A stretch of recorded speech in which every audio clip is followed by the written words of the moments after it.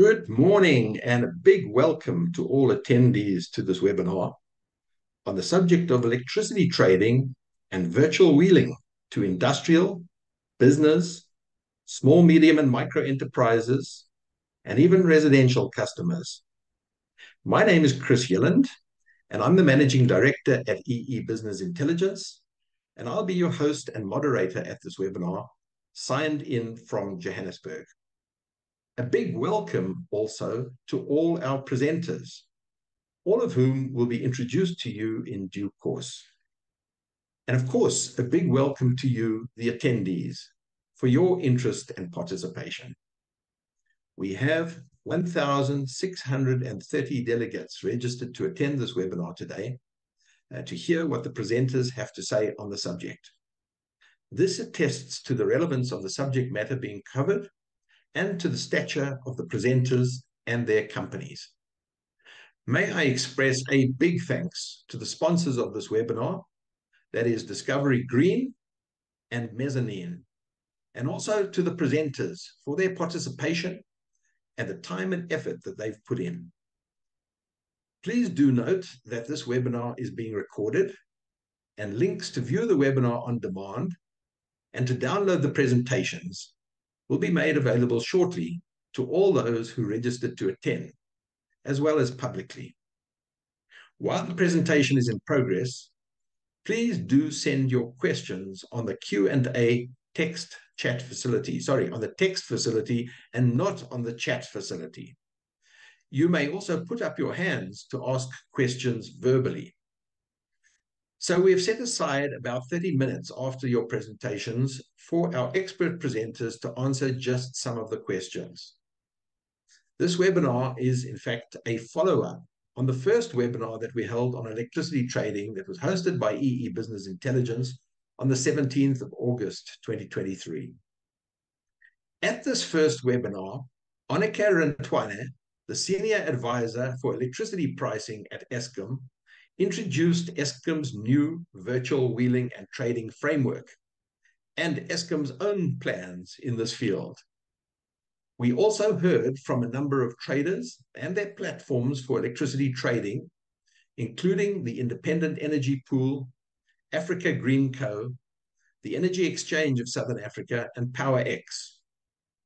At this webinar, we're going to hear about the solutions planned by Discovery Green to achieve a high renewable energy percentage for its customers at a cost saving, whilst leveraging the risk mitigation benefits of a diversified platform. Thereafter, we will hear how virtual wheeling is changing the game and how Mezzanine has developed a digital platform enabling virtual wheeling across Eskom and municipal networks to thousands of Vodacom towers and facilities throughout South Africa.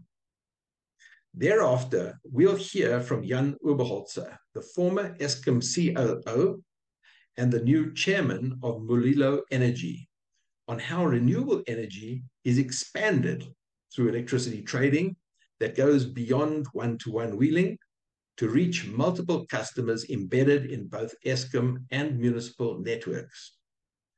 And then finally, my friend, colleague, and business associate, Lindsay Dyer of Sixth Wave Africa, will summarize and give her own insights on what has been presented. And this will be then followed by a 30-minute Q&A session moderated by Lindsay and myself. So without further ado, may I introduce you to our first presenter, Andre Nepgen.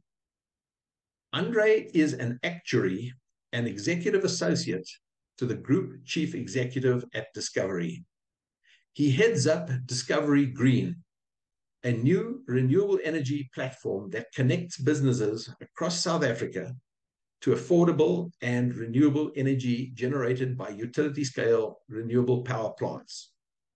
Previously, as head of the Global Vitality Network, Andre led the central development of platform assets for the Global Vitality Network, including global partnerships, behavioral programs, brand initiatives, vitality data assets, and the extension of the Vitality Shared Value model to new markets and industries. Andre has an honors degree in business and actuarial sciences from the University of Cape Town. Andre, it's a great pleasure to have you speaking to us today, and I'd like to now hand over to you to start your presentation. Thank you, Chris, and good afternoon, everyone. It's a great privilege to speak here. I think we always watch these and never thought we'd actually present at them. So thank you, Chris. Good afternoon, everyone. It's a great privilege to introduce or talk about Discovery Green here today. I think we all agree that we never anticipated to talk about renewable energy or energy and discovery in the same sentence, but here we are, and I'm very excited to talk to you about our approach here. I thought it would be, instead of showing the details of specifically how Discovery Green works, I thought it would be good to highlight, a little bit of our journey as how we got to this place and how we entered into the market, and why we believe we have a role to play to support the development of the renewable market and stimulate a lot more renewable energy generation. And it's a slightly different journey, and I think maybe that perspective is very valuable to this market, because we're approaching it as both a client who has looked at this market extensively, and as someone who is dealing with the needs of businesses all over the country. Also very excited with my co-speakers here today, Jan and Jacques. Thank you very much. I'm excited to hear your talks as well. So let me begin quickly by just telling you a little bit around the history and how we got to this point, and how Discovery has entered the renewable energy space. I mean, it already started for us as a group. We've been working on this for almost half a decade now, but the focus and the origins has really been around emissions, and how do we get ourselves as a group down to carbon neutrality. It started out, of course, in classic Discovery fashion with a goal of being carbon neutral by 2025, and then as a deeper dive into the actual technical ways in which to get to that low footprint, the solution sort of came apparent. Currently, as if you look at our emissions profile as a corporate, and we're quite low when compared to other companies in the industry, just given the nature of our business.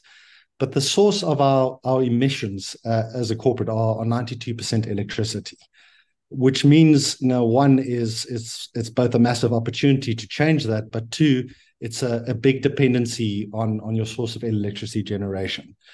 And that started off a very long process of deep dives into the market dynamics, the offers, the products that are currently out there. And we quickly learned that we had a role to play in this.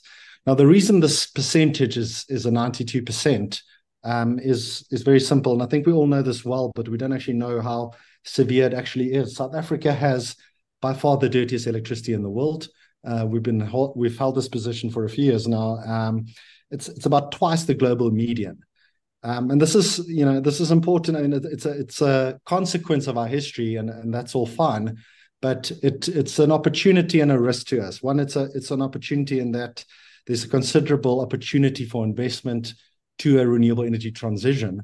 But importantly, I think it's a risk to businesses out there, given that the impact of emissions and the impact of carbon is becoming a bigger role in actual business operations, whether or not it's import tax or export tax or ESG ratings, shareholder pressure, consumer pressure. These are all factors that are playing a big role. Now, although it is very, very dirty, we're all fully aware that unfortunately we do not have enough of that, enough electricity generation in South Africa. And what we found, and this is, and I'm quoting Eskom here, but the gap that we need to fill as an industry is absolutely substantial. Now, to me, and from Discovery's point of view, this is a bit of a perfect storm in that we need to decrease or improve our carbon footprint as a country, and we're going to have an accelerated development of renewable energy to support that transition. And this is very exciting, and we'll keep a good eye on where this goes. But as corporates and business in South Africa, what we found is when we started speaking to our closest partners and a lot of companies in the industry, is that this whole concept of Scope 2 emissions, emissions from electricity generation, making up the majority of your total sort of carbon neutral goal. It's a similar story for absolutely every corporate out there, with the exclusion of mines and industrials and smelters who have a slightly different profile. Scope 2 makes up the majority for absolutely everyone. And the antidote, or the solution that has been available to companies like ourselves up to this point has been on-site rooftop generation. Now, some have been very successful in that, but what we have found is that the majority of companies, the ones that we deal with, it's a drop in the ocean in terms of the impact that it can actually have. So, to give you an example, the building I'm sitting in right now, One Discovery Place, our roof is full of solar panels, yet it's only reducing our energy demand by 3% on an annual basis. This is unfortunate. It's a step in the right direction and should be encouraged. But I think we all agree, and this is the journey that Discovery went on, that the antidote to this is of course renewable energy wheeling. And we see a massive opportunity there to support the national system, support it, and we think it makes complete sense. South Africa has some of the best solar radiation in the world. I think we have twice that of Europe per meter squared, which is incredibly appealing, I think, from a renewable profile, and very attractive wind resources as well. And if we could leverage building at scale and connected national grid, I think there's an opportunity both from a business side in terms of more affordable clean energy, but also from a national side in making a small dent or making inroads into addressing load shedding. So we believe, and this is the journey that we've gone on as Discovery, to move towards renewable energy. So we launched about a month ago Discovery Green. It's Discovery's renewable energy platform, sitting in between large-scale renewable energy generation and a diverse set of businesses across different industries and geographies and of different sizes on the other side. And the intention is simple. The offer is actually quite simple. It's affordable renewable energy, affordable in the sense that we believe we can provide it at a substantial discount to what is currently available in the market. It is renewable in the sense that we believe that it needs to be and has to be green. We've taken a view that we will not separate out any of the renewable credits or characteristics of this power, given that it supports the transition in terms of reducing corporate emissions, and we don't want any double counting. It's price certain, of course, in the sense that it provides CPI level protection. And we all know, unfortunately, over the last few years, electricity prices have been increasing at roughly CPI plus 8. And this is, I think, a very, very important characteristic in terms of budgeting and planning for businesses.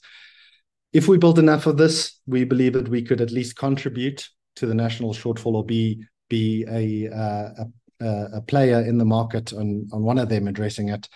And lastly, and this is a big part of our focus as well, is we believe that business should be focused on their business, and there needs to be a big role, a big play in making the onboarding journey for business in South Africa quite seamless, so that long-term contract negotiations is a thing of the past, and business can procure energy with enough confidence and trust in the system that it is done quickly. And I think it's an important characteristic because it allows for the faster building and construction of good generation assets.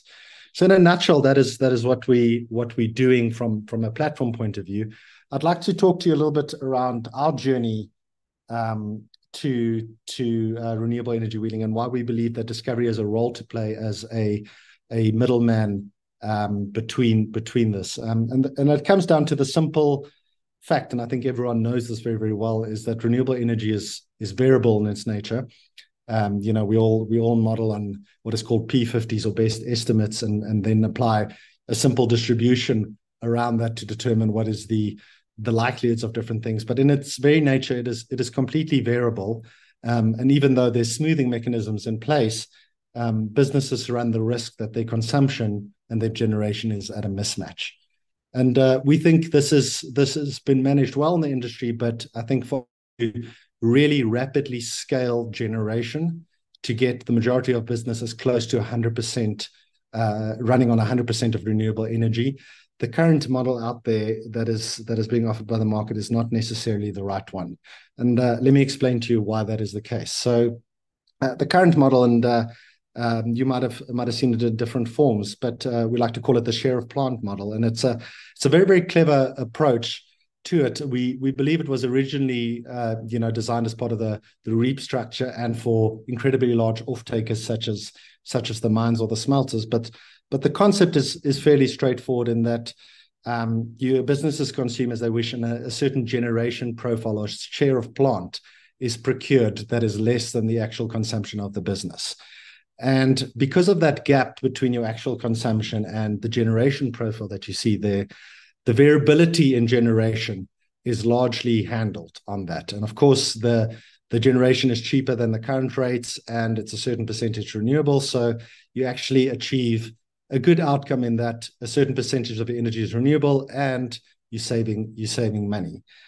We see this as a good interim solution, but we are nervous about the ability for companies to progress. And this is definitely just this is more the companies that we talking to on a regular basis, in that it's not necessarily a journey towards renewable energy, given the urgency to compete international, given the urgency of meeting your carbon neutrality goals, given the urgency of supporting load shedding.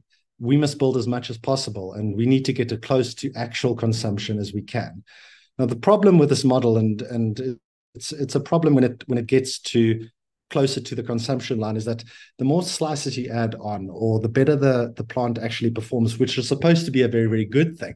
Good wind and good sun is very good for the industry. On that is that you get to a point where you quickly start generating these yellow spots on the graph here, where generation is in excess of consumption.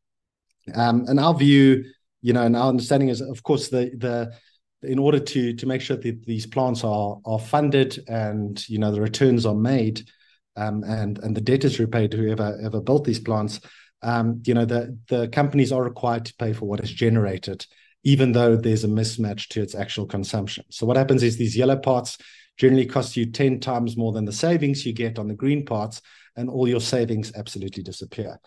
So while this could be managed by a sophisticated team of engineers for a particular company with a large amount of offtake, for the majority of companies out there, managing this on a regular basis, or understanding this, or trading this out, is a very, very difficult thing to do. And we see this as a bit of a hurdle for generation assets to be built at the maximum that they can be built at, because from a risk point of view, a company would rather choose a low percentage than take on this risk, and we think it's a lost opportunity.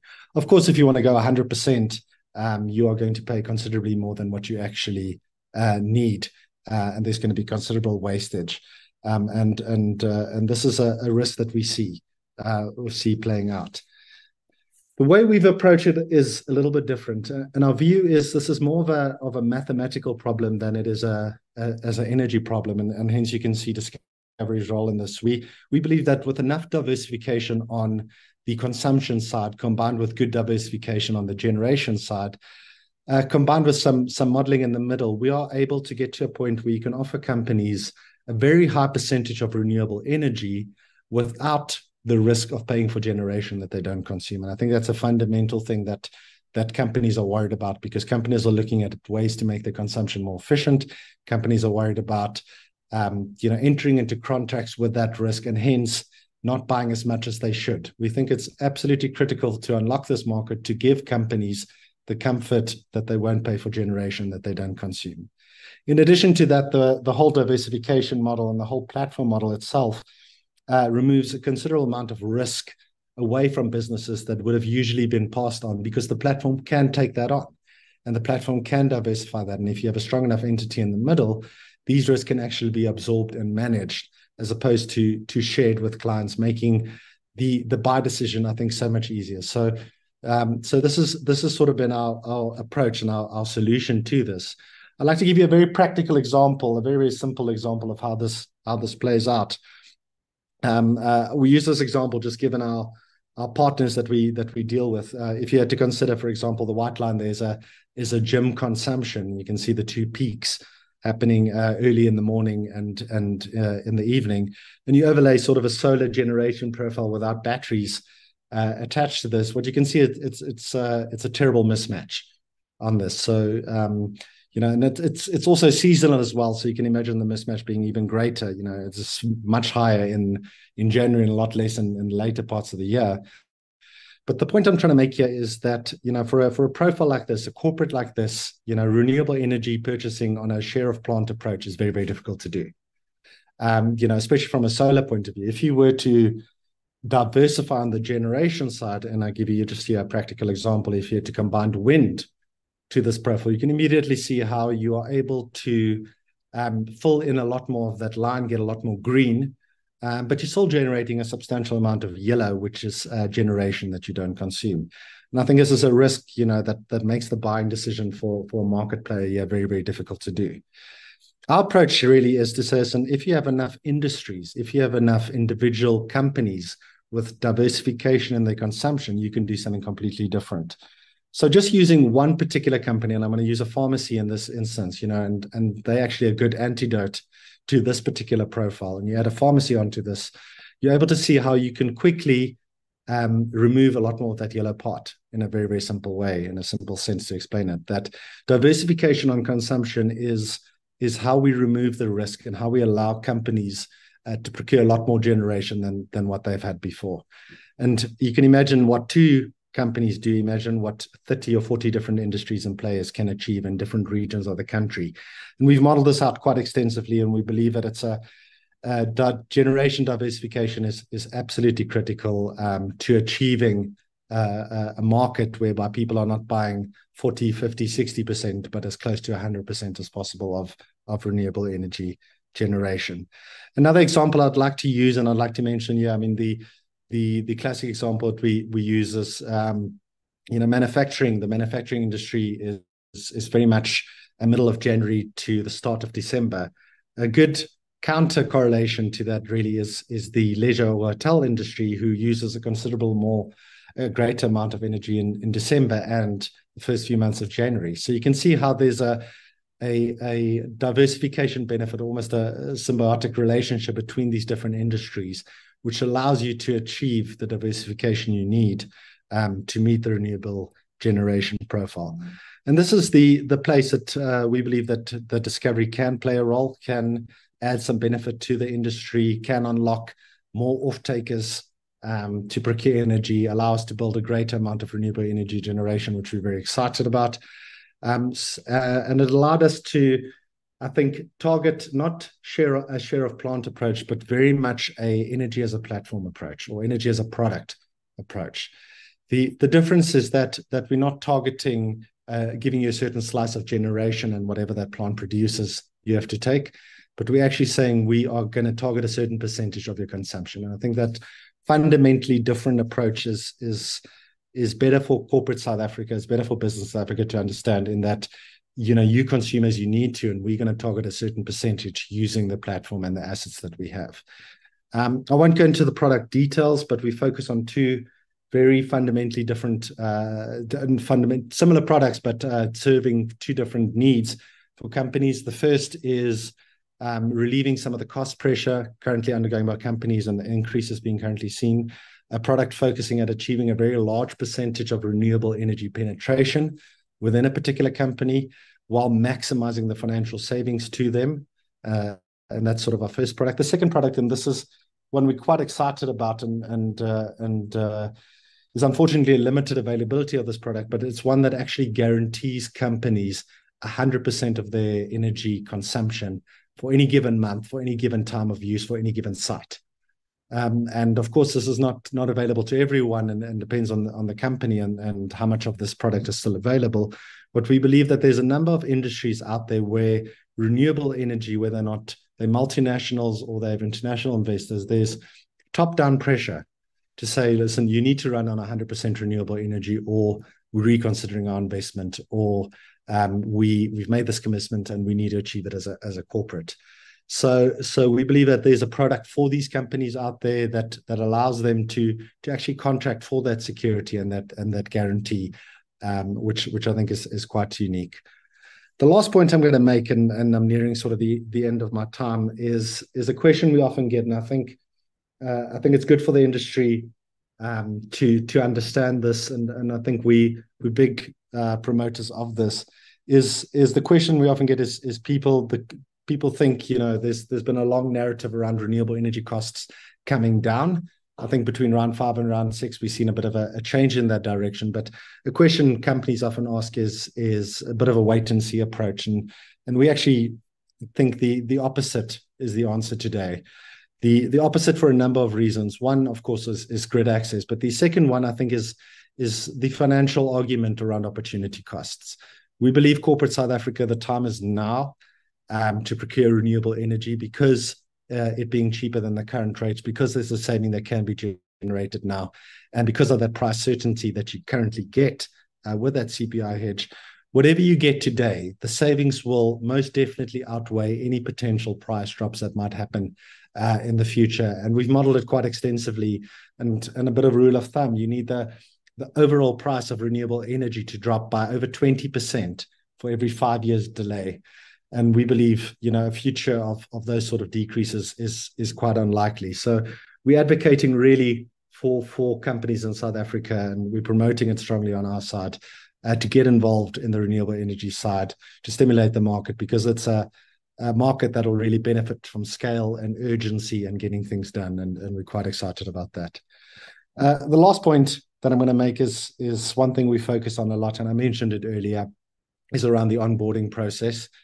We've all, I think, if you've been involved in this industry and you've seen how this played out, time frames are usually quite long, and your ability to bring those time frames down has enormous benefits to lenders, benefits to IPPs and their sponsors in terms of generation. It has got enormous benefits in terms of creating certainty in prices without having to go back and forth in renegotiations and changes in prices. So we spent a lot of time building a platform that allows companies to get to a quote in hand and a quote signed and a contract in hand in less than a week.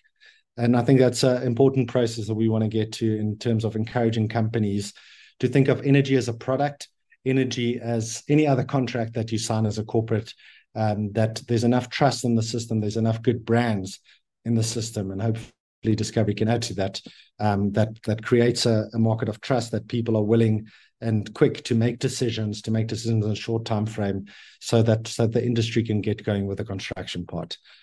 So Chris and the team and everyone, thank you for listening. I really appreciate the time, and it's wonderful to be here, and look forward to answering some questions later. Thank you very much.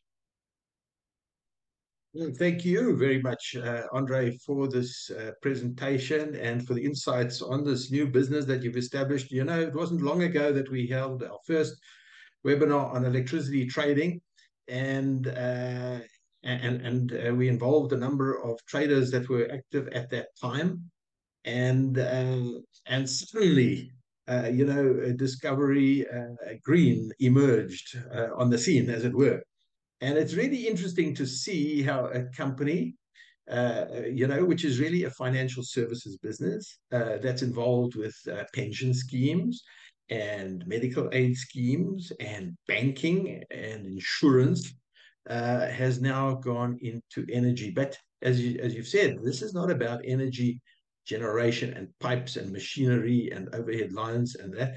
It's really a financial transaction. And the skills involved are not engineering skills, but financial and actuarial skills. And so it's really fascinating to see how Discovery has risen to this challenge, and we watch with the greatest of interest. So thank you very much again for that, Andre. And it's really now my pleasure to introduce our next presenter, and that is Jacques de Vos. He's the CEO of Mezzanine, which is a Vodacom Group company. So just to recap, Jacques de Vos is the CEO and the founder of Mezzanine. It's now a subsidiary of Vodacom Group. So at one point, I guess it was acquired.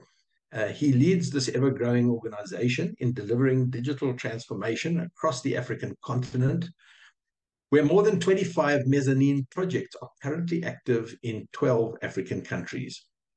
His vision for the company is to establish a platform and business with a unique insight and track record in the agricultural, healthcare, education, social services, and now also in the energy and electricity environments, thus assisting enterprises and individuals in benefiting from the digital dividend throughout Africa. So Jacques has a Master of Science degree in biomedical engineering from Stellenbosch University. And it's a great privilege also to have you with us today. We're looking forward to hearing about the case study that you are going to present and how Mezzanine has actually led the way together with Vodacom and Eskom in developing this virtual wheeling concept, which he's going to explain, I'm sure, in a lot more detail than I will be able to. So thanks, Jacques, and over to you for your presentation now. Thanks, Chris. That was quite a mouthful as an introduction. Thank you for the opportunity. I just want I've changed my title a bit to note that it's got the potential to be a game changer. Just noting that we are still in the process of validating this mechanism, working with Eskom and Vodacom. So I think just before I start, credit to Eskom and Vodacom for the work they've done towards developing this mechanism. I'll use the work we're currently supporting in, as I said, validating the mechanism to just illustrate the benefits, but then also highlight, very important, what are the outstanding items that need to be addressed in order for this really to be material with respect to our current energy situation. So just to quickly start with, you've noted Mezzanine. I think for a lot of people, it might not be a known brand. As you've noted, it's part of the Vodacom family for the last 10 years. And our mandate is really both exploratory mandate in looking at leveraging the benefit of mobile and digital in delivering value to our customers across our footprint markets, but also very specifically looking at partnering with government and large corporates in introducing new services and products, specifically focusing on Sub-Saharan Africa. Just one item to note, our function is also as Mezzanine aggregation function, which means that the offering is network, or what is often referred to as carrier agnostic. It just means it's not limited to a Vodacom IoT capability or mobile subscriber SIM being in the phone of the beneficiary or the user. The benefit can be used and enjoyed across third-party network, hence our ability to support both on and off footprint markets. So I think just a bit of context and background with respect to, I refer to it as a journey, as a proxy for, I think, a journey that a lot of corporates, not only in South Africa, but globally, have commenced on with respect to sustainable source of renewable energy. And in case of Vodacom, that's 100% ambition across their footprint. On the left-hand side on the map, you'll note the black dots is the Vodacom base stations. So they've got more than 15,000 base stations across South Africa, which very much follow the citizen coverage and across the different provinces, overlaid with our solar resource in South Africa. So you'll note here in Gauteng, in the urban areas, you've got a high density of towers. Also, of course, Vodacom campuses, data centers, whereas the resource reside on the left-hand side, Northern Cape, towards the west.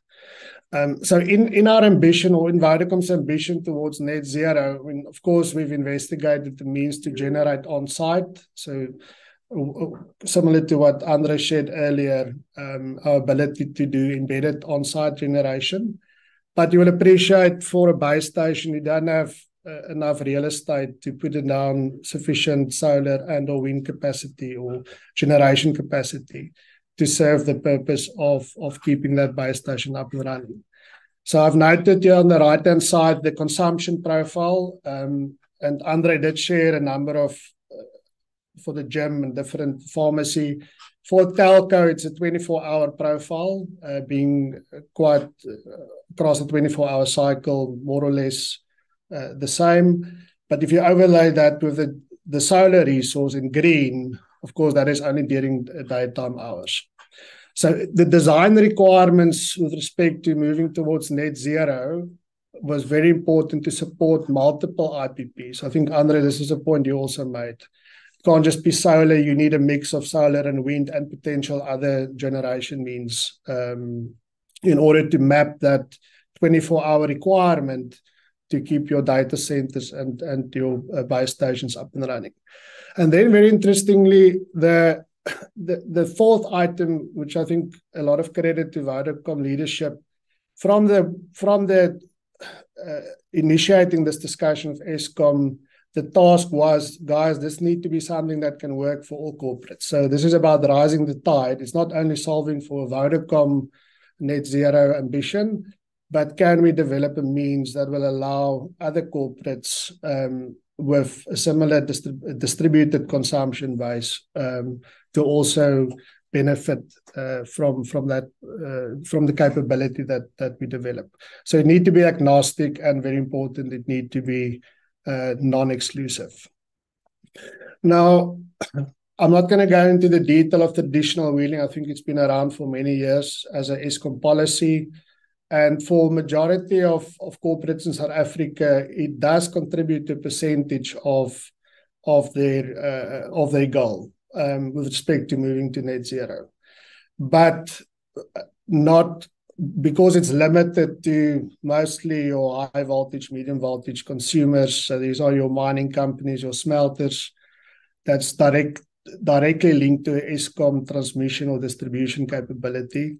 This mechanism will only allow you to recover a percentage of your demand. So in the case of Vodacom, if you look at the consumption and the demand, it's about 20% Eskom, 80% on a Munich level. And traditional wheeling, one of the limitations is that in order for you to use this mechanism, which by the way is a credit mechanism, where Eskom credit the buyer for the wheeled energy purchase from the IPP, the municipality also need to be a party to that agreement.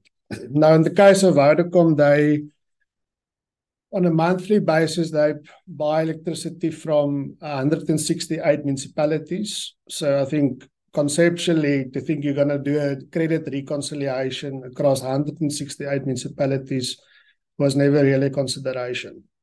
So I think the initial thinking in our engagements, which is about 15 months ago with Eskom, was, can we use the same principles that Eskom support under traditional wheeling and extend it to allow buyers that's got a energy demand within Munich's to also wheel energy from private generated providers.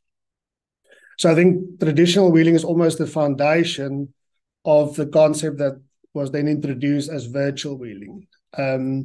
Now, just to note, virtual wheeling has been approved as a Eskom policy, but as I've noted earlier, we are now in the process of validating the processes, the systems in enabling this policy and enabling Eskom to contract this mechanism to private buyers. Now, just the terminology that I'll use, you can interchange the word buyer with trader. I think there's no distinction from a policy point of view. But the key focus and criteria was, how do we allow how do we bring Munich's municipalities into play? As I've noted earlier, in the case of Vodacom, it's only 20% that's Eskom connected off-takers or sites. 80% reside within municipalities. So this was the key ask, but then also the second related ask was without disrupting business as usual.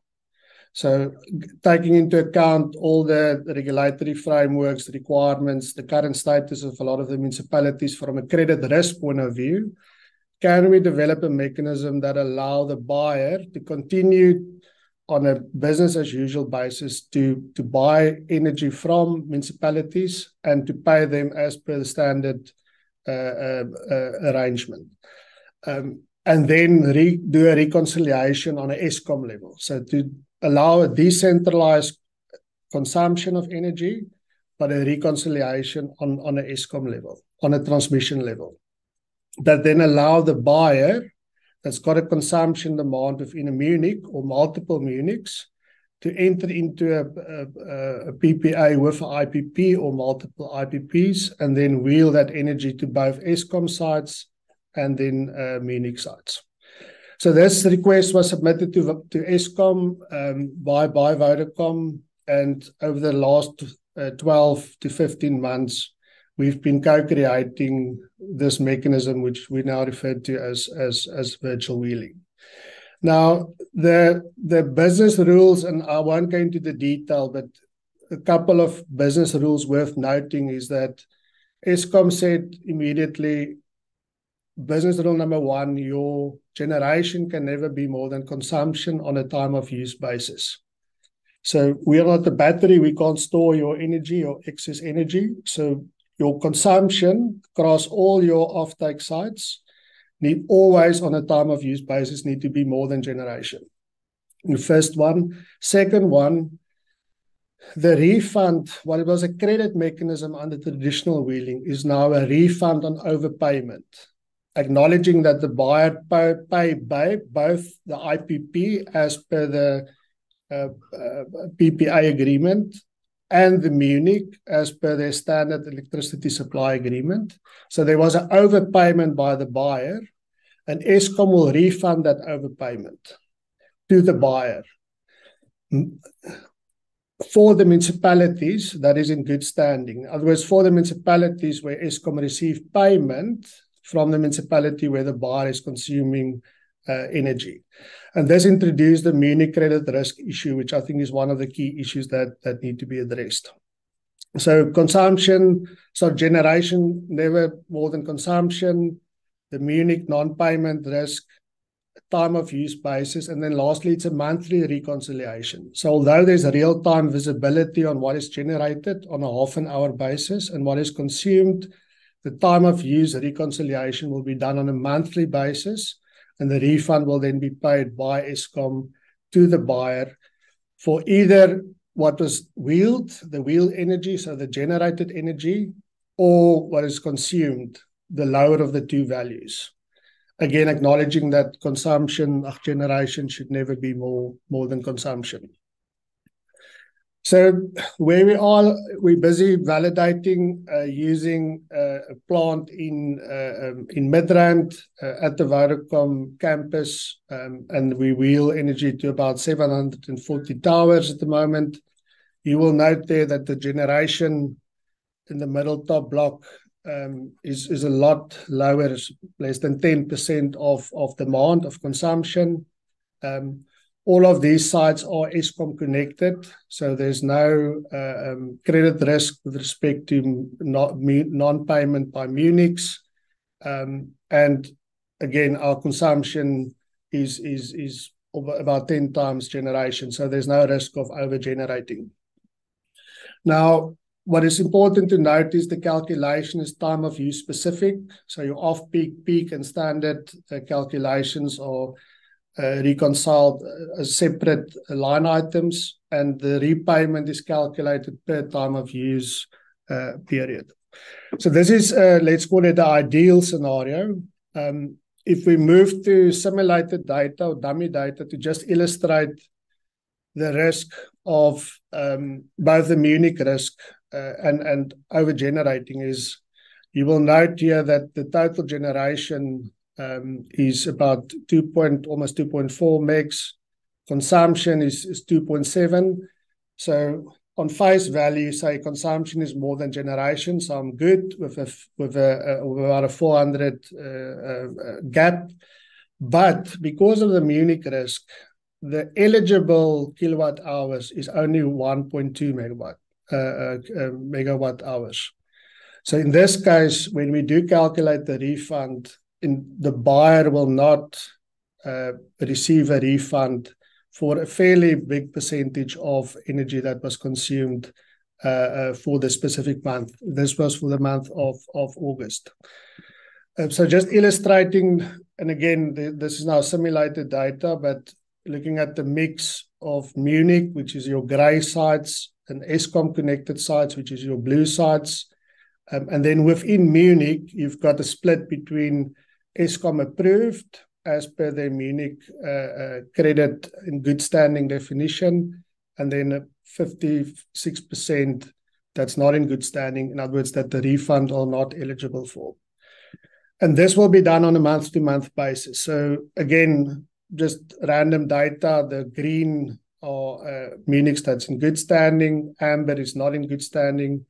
So again, you will only be able to recover a percentage of your consumption against this mechanism.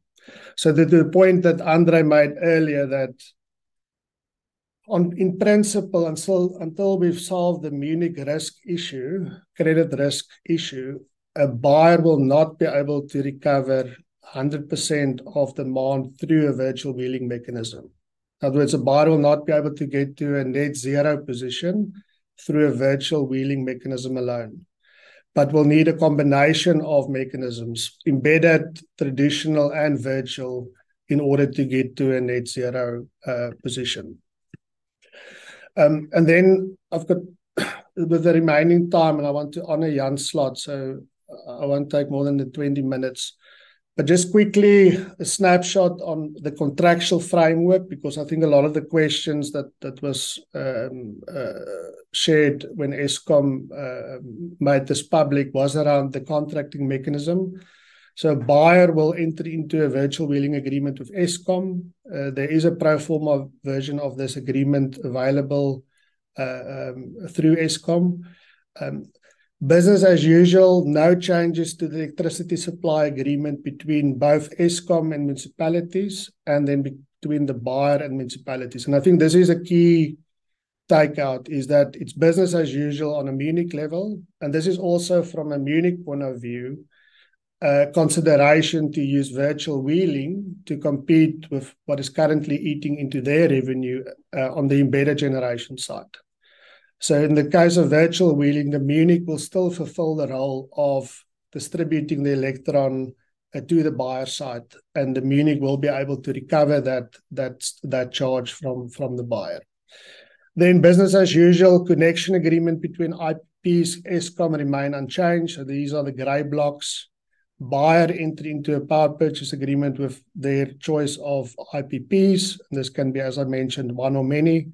And the new contracts will then be the blue blocks. So signing a virtual wheeling agreement with Eskom, and then signing agreement contract F on this view with a provider of a virtual wheeling platform that allow the buyer to meet the contractual obligations as stipulated in the virtual agreement signed between the buyer and Eskom. So the role of the virtual wheeling platform, and again, I've mentioned the fact that it's non-exclusive.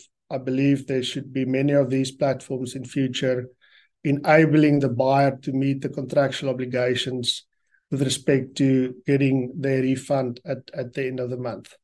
And then just very important, last but not least, contract G, a buyer will be able to appoint a smart vendor of their choice. So again, the requirement to have real-time visibility on both generation and consumption. A buyer will be able to appoint any vendor that support the Eskom accredited SANS 474 certified meter, and that data will be eligible for a refund calculation. Again, provided that it meets the Eskom certification requirements.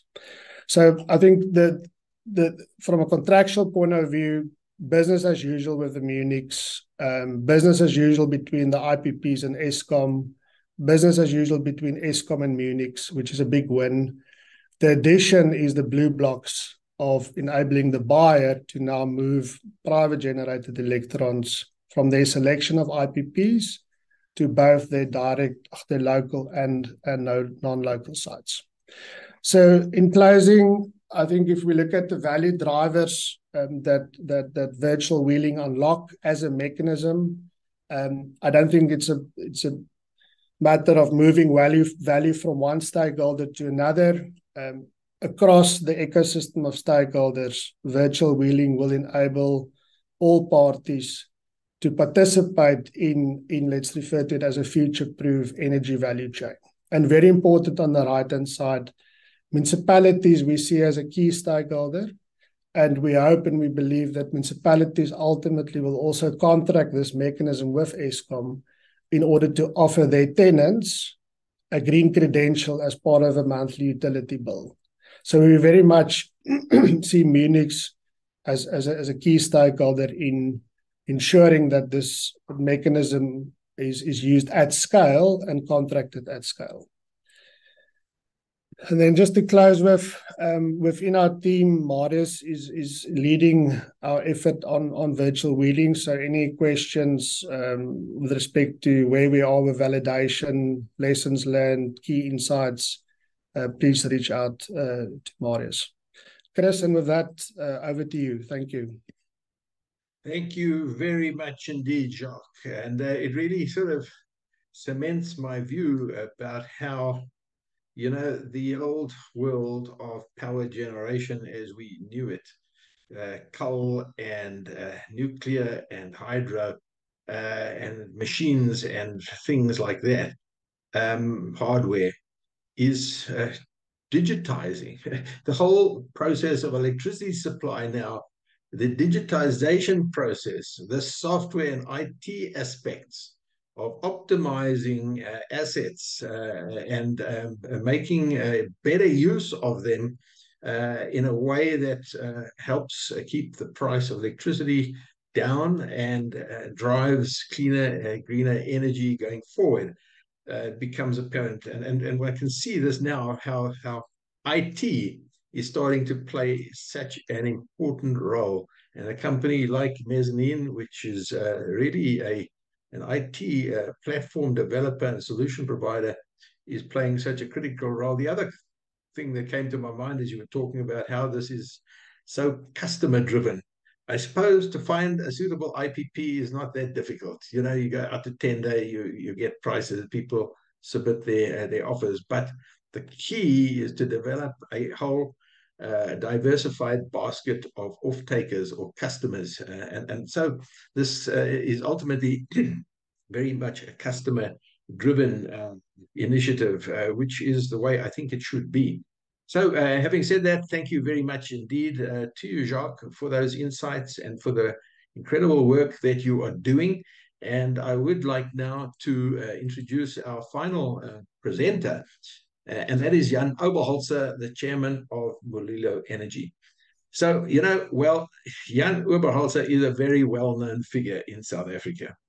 And I must tell you that I think that he is one of the most upright, straight up and down electrical engineers that I have ever known.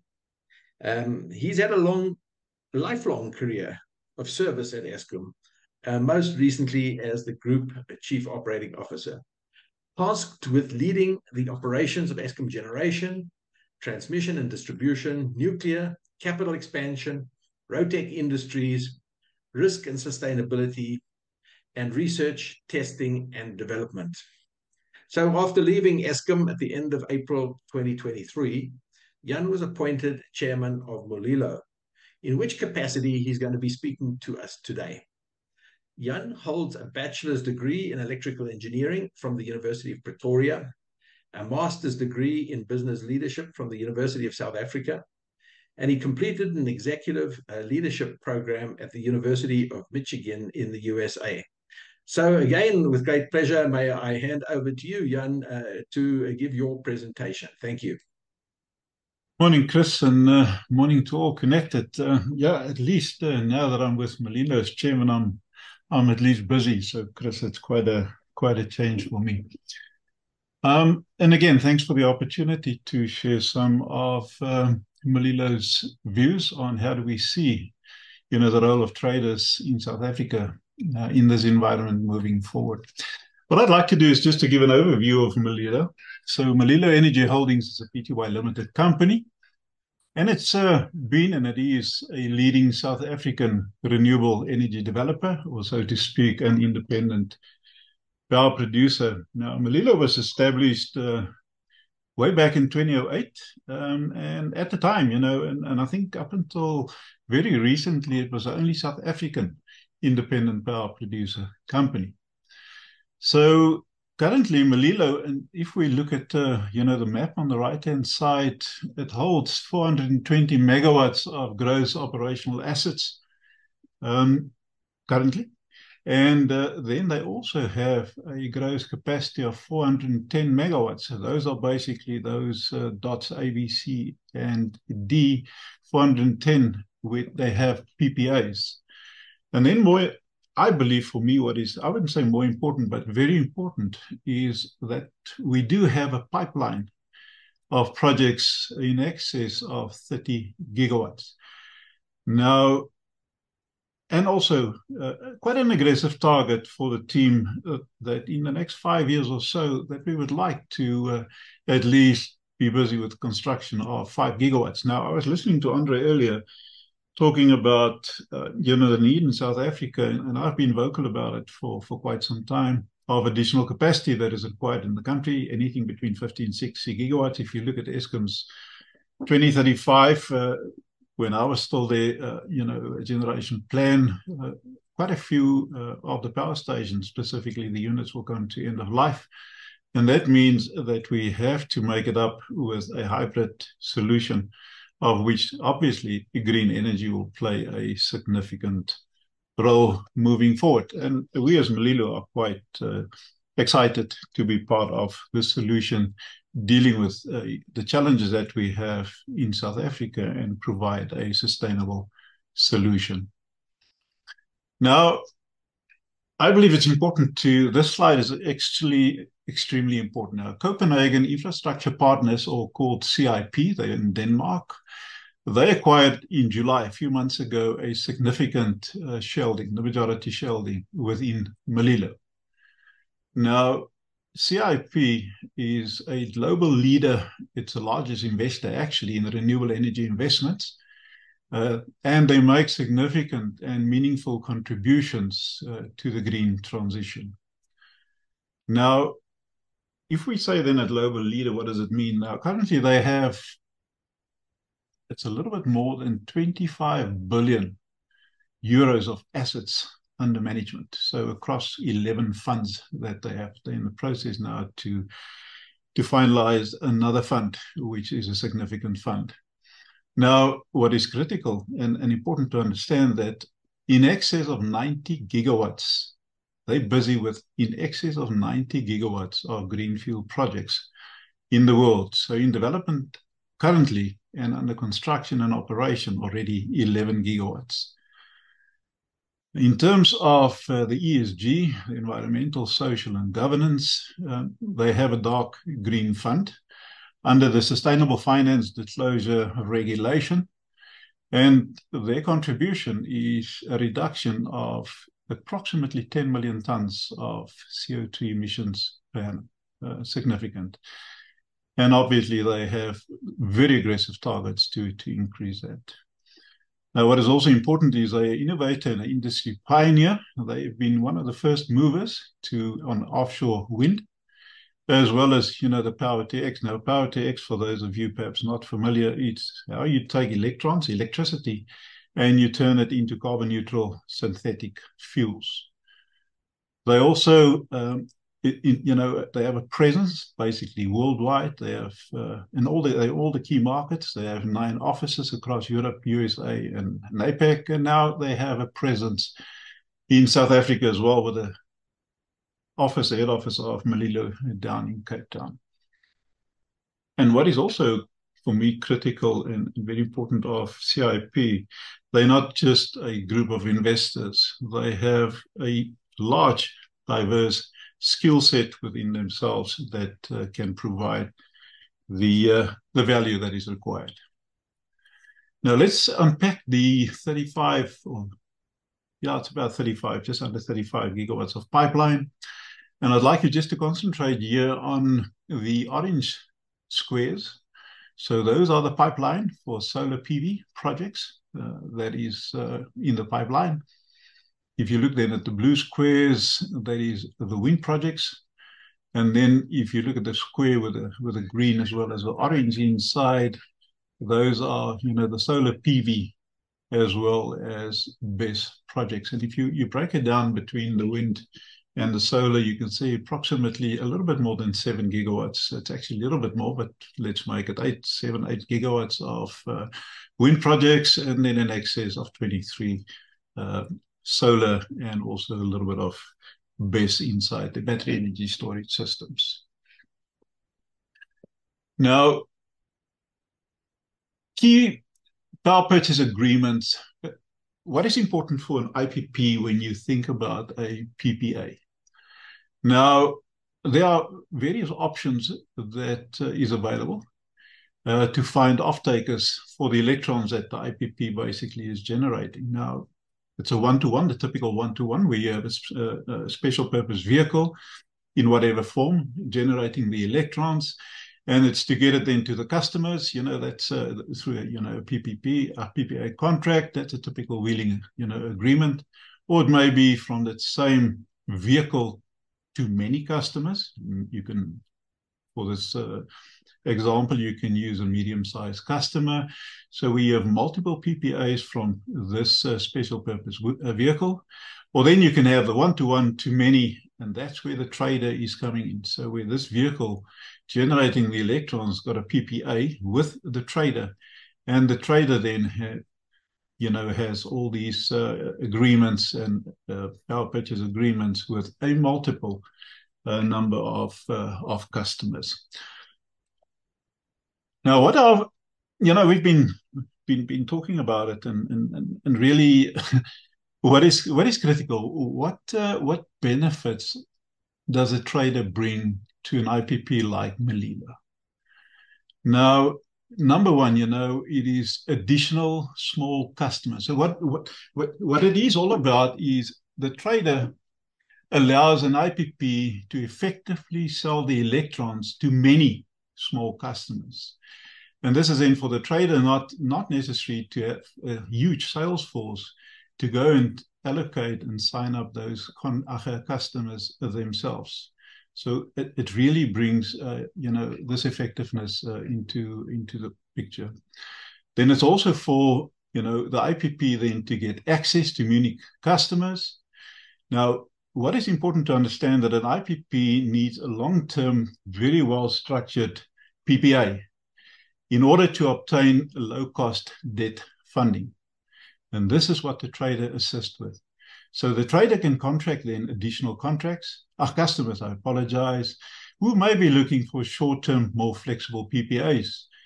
But there is still a PPA between the IPP as well and the trader that is long-term, that can assist with the low-cost debt funding. It is also assisting in terms of risk mitigation.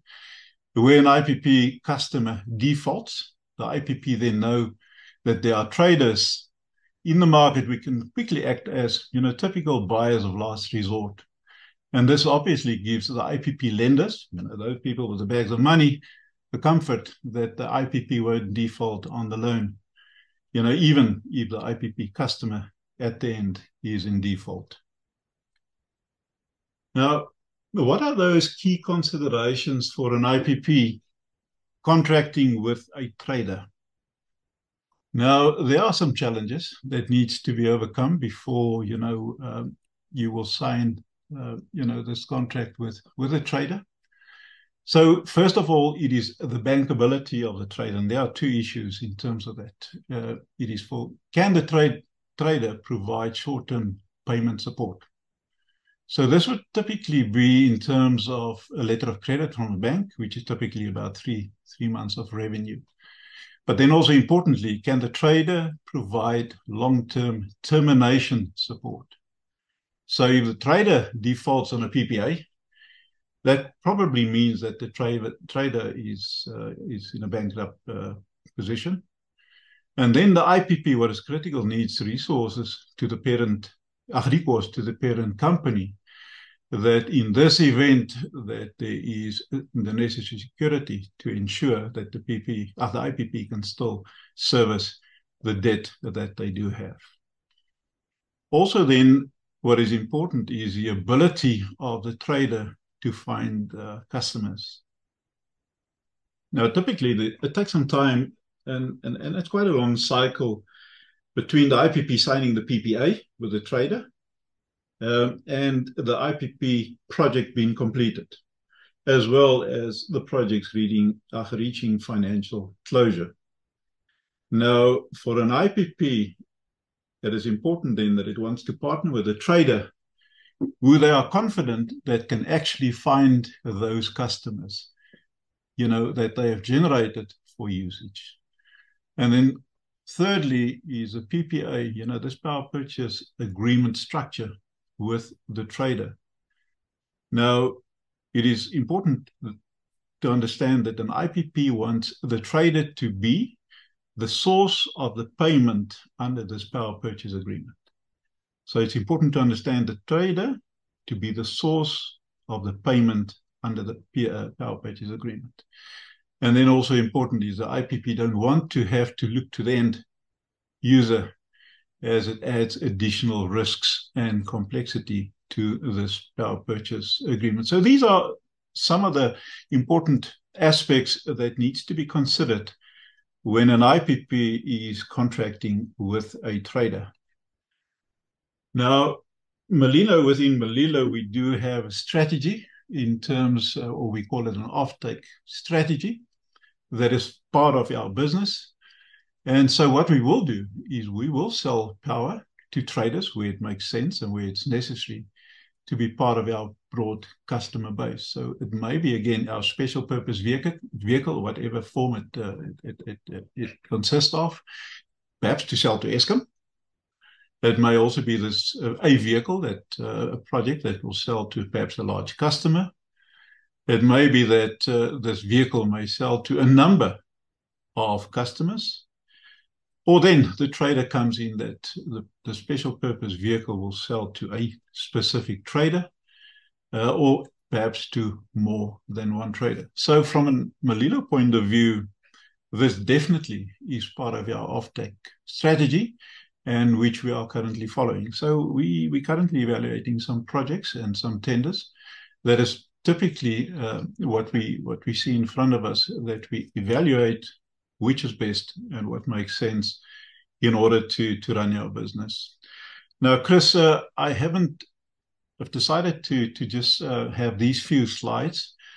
And so I'd like to thank you and for all that is basically listening today, for your presence and for me having the opportunity to share what I've just shared with yourself. So thank you for that.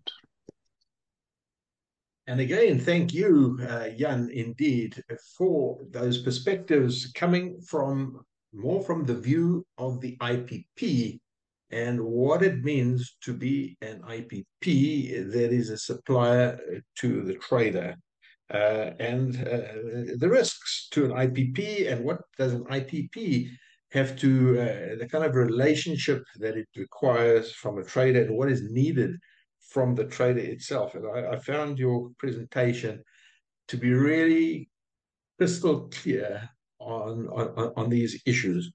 And I really appreciate your insights and how fascinating it is that the CEO, the former COO of Eskom, steeped in traditional power generation and transmission and distribution, has moved to a new world and is now truly forward-looking.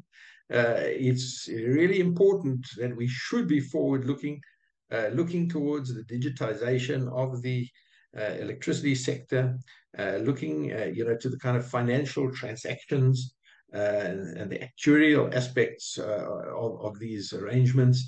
And I've kind of seen that our three presenters today have each brought their own unique experiences to the table, and it has certainly given me a much greater and clearer understanding of how this works and the role of the different players, whether they are IPPs like Mulilo and many others, no doubt, whether they are the trader or the intermediary, like Discovery Energy is Discovery Green, and what they bring to the table in terms of their relationship with the off-takers, customers, people who they do business with already in the banking, in the pension, medical aid, insurance sectors. They have these relationships, a lot of relationships, corporate relationships with a lot of blue chip and other corporate entities, business entities. And I think this relationship is quite critical because, as I said before, the key ultimately is this diversified basket of off-takers. That is the fundamental benefit that a trader can bring to the table, and the fundamental challenge.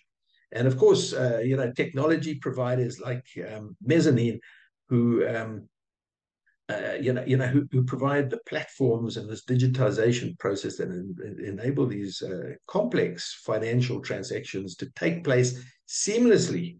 Of course, there are a number of questions that have arisen, and those are going to be dealt with in the Q&A. But for now, I'd like to introduce Lindsay Dyer, who is going to do a kind of an overview and summary of what has been heard and provide some of her own insights to what she's heard. So Lindsay has extensive experience in African infrastructure development, mainly focused in the energy sector of Southern Africa.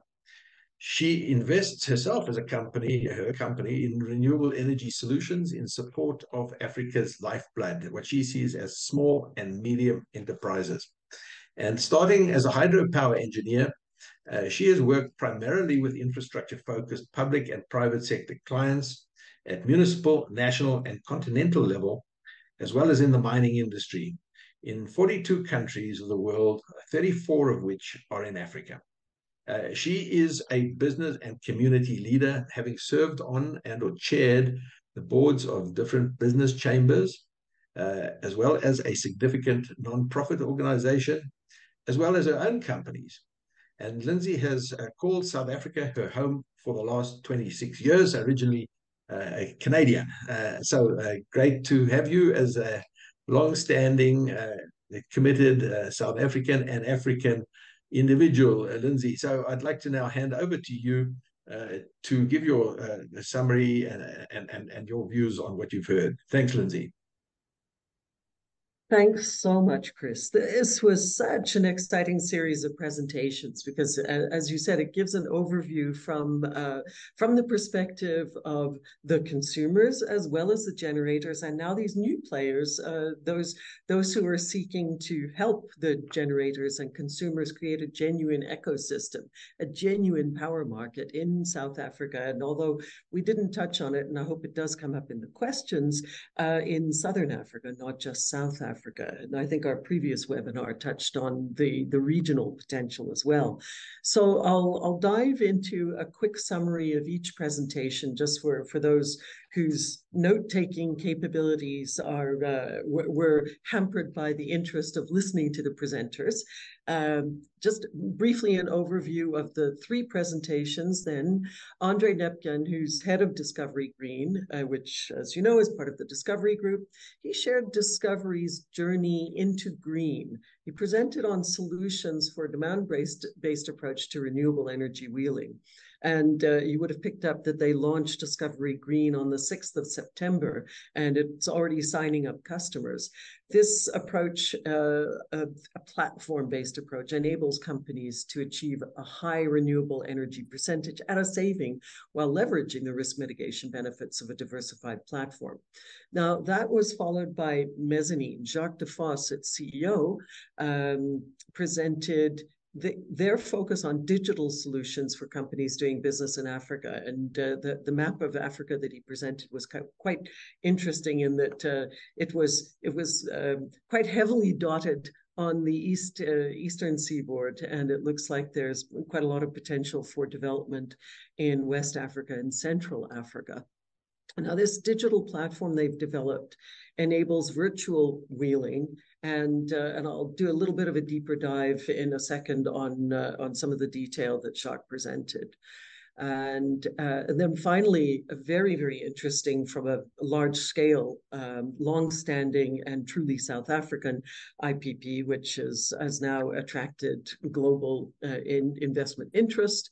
They're a strategic equity investor. They focus on wind, solar PV, and battery energy storage technologies. So he gave a brief and very comprehensive overview of how renewable energy generation can be expanded through arrangements that go beyond the traditional one-to-one arrangement.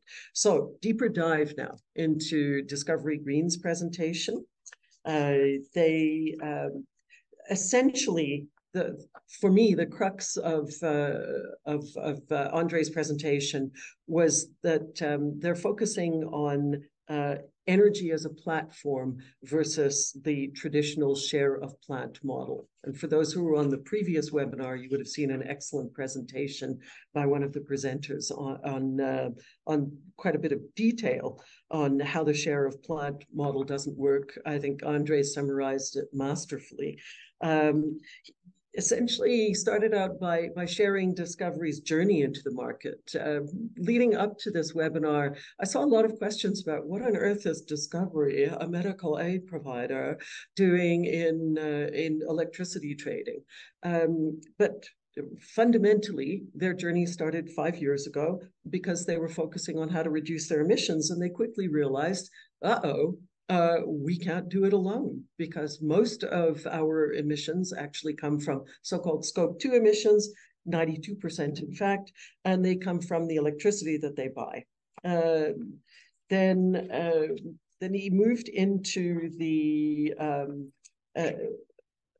benefits of the platform that they developed through an actuarial engagement, actuarial process, and their own business acumen.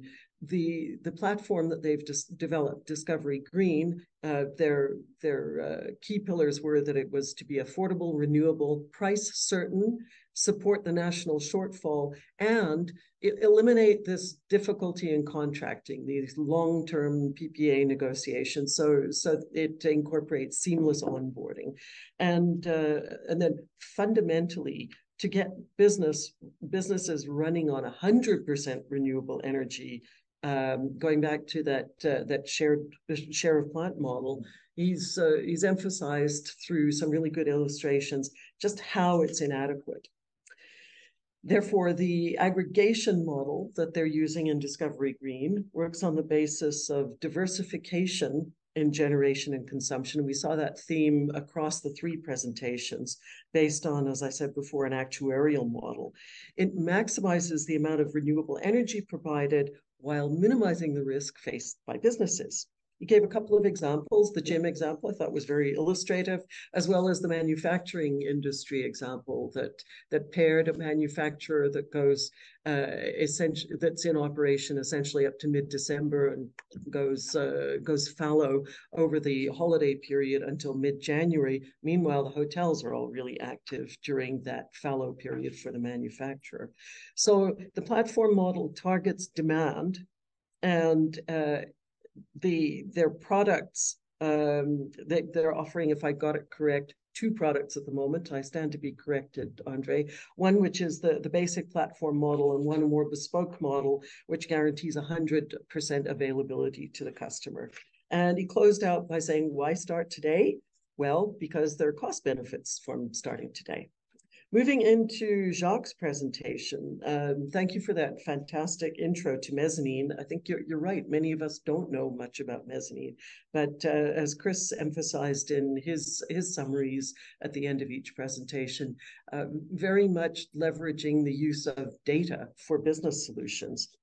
So what stood out for me is that they're seeking last mile impact to 65 million people, more or less in Africa, although the company's footprint is global.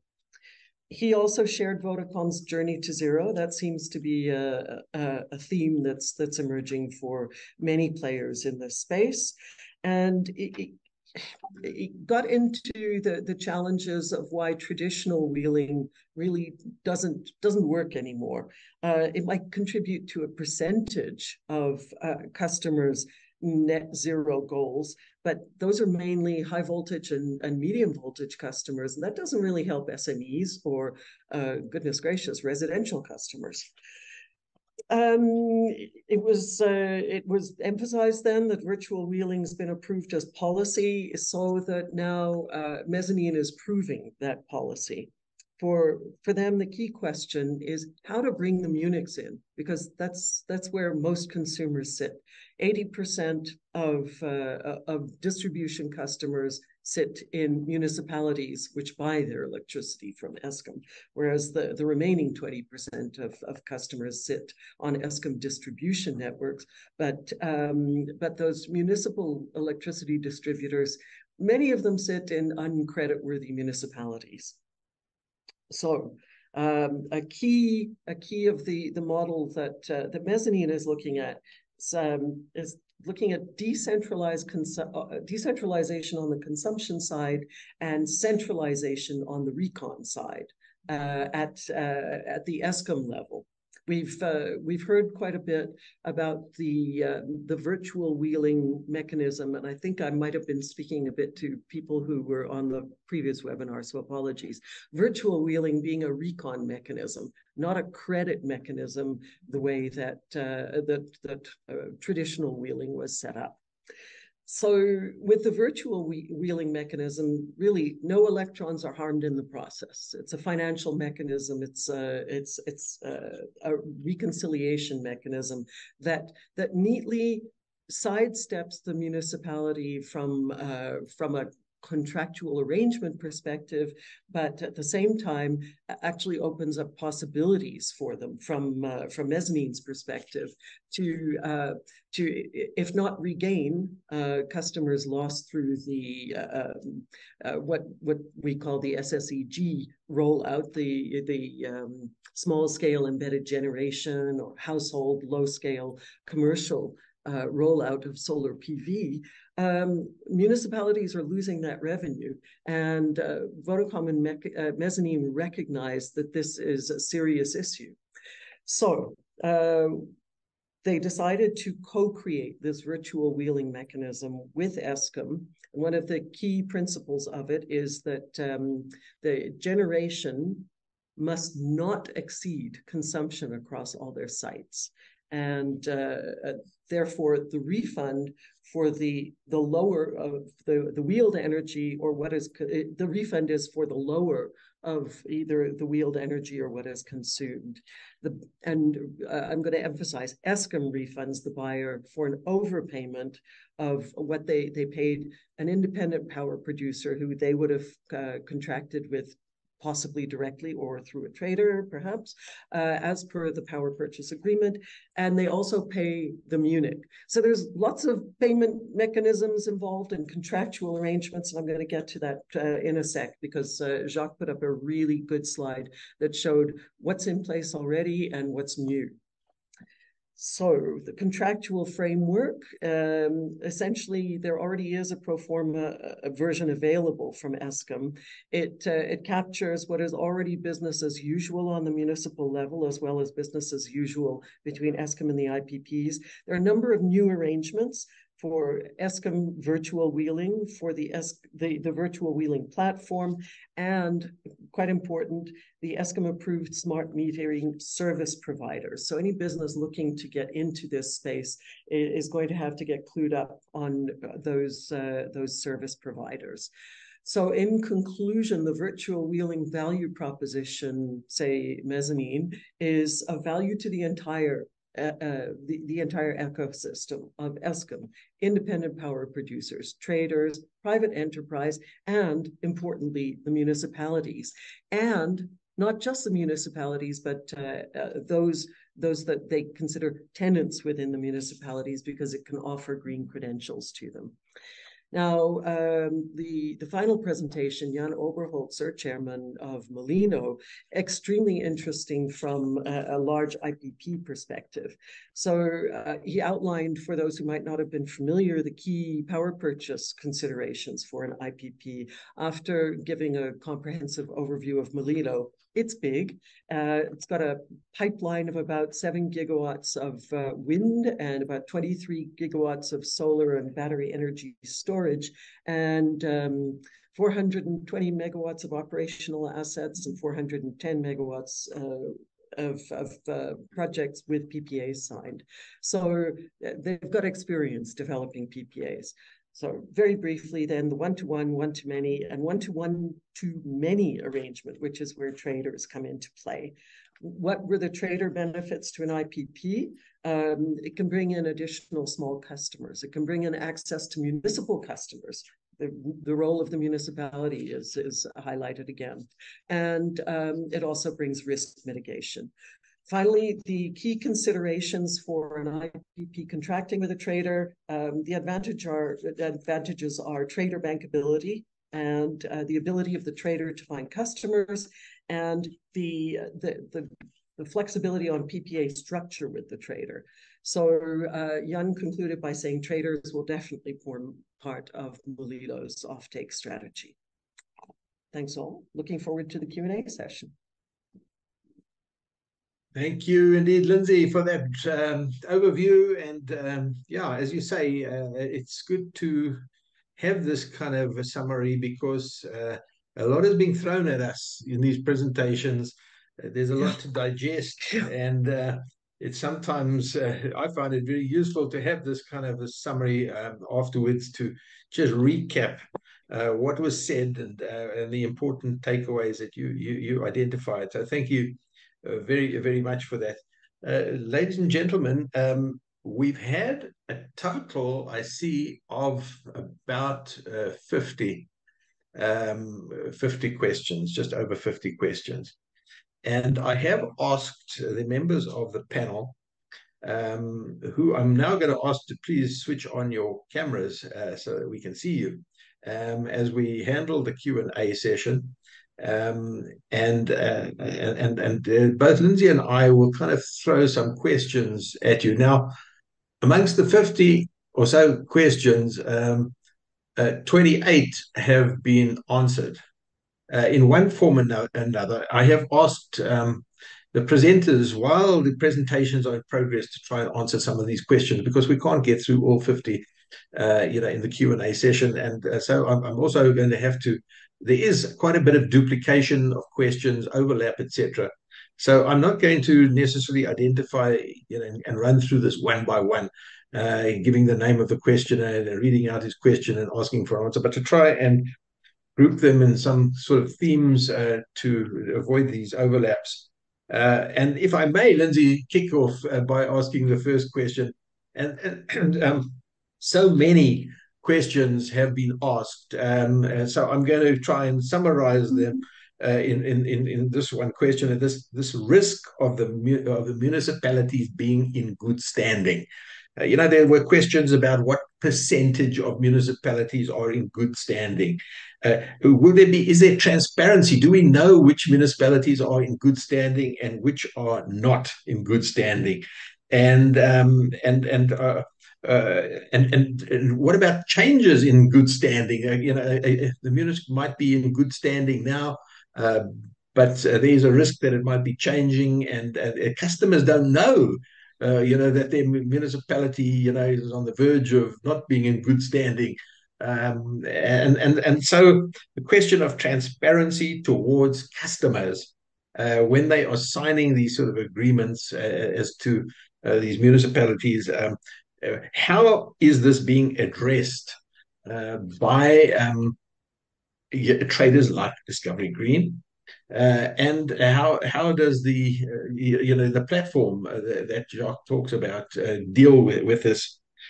So this whole question of municipal risk, and while we at it, there are questions about Eskom's financial risk.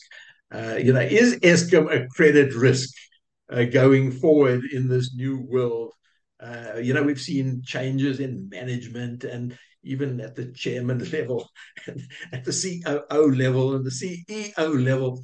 It's quite an uncertain environment. And how creditworthy is Eskom going forward? Because ultimately, Eskom's creditworthy is critical on this. And I know that there is work being done on this. And certainly, by the way, if anybody wants to put up their hand, from people who are dealing with this credit risk of municipalities and credit risk of Eskom, and how to make virtual trading a bit more secure against these credit risks. I'm talking about people like Meridian Economics, who I know have been doing work in this field. If they would want to put up their hand and give us some indication of the latest thinking, please be my guest. But can I throw this first of all at you, Andre?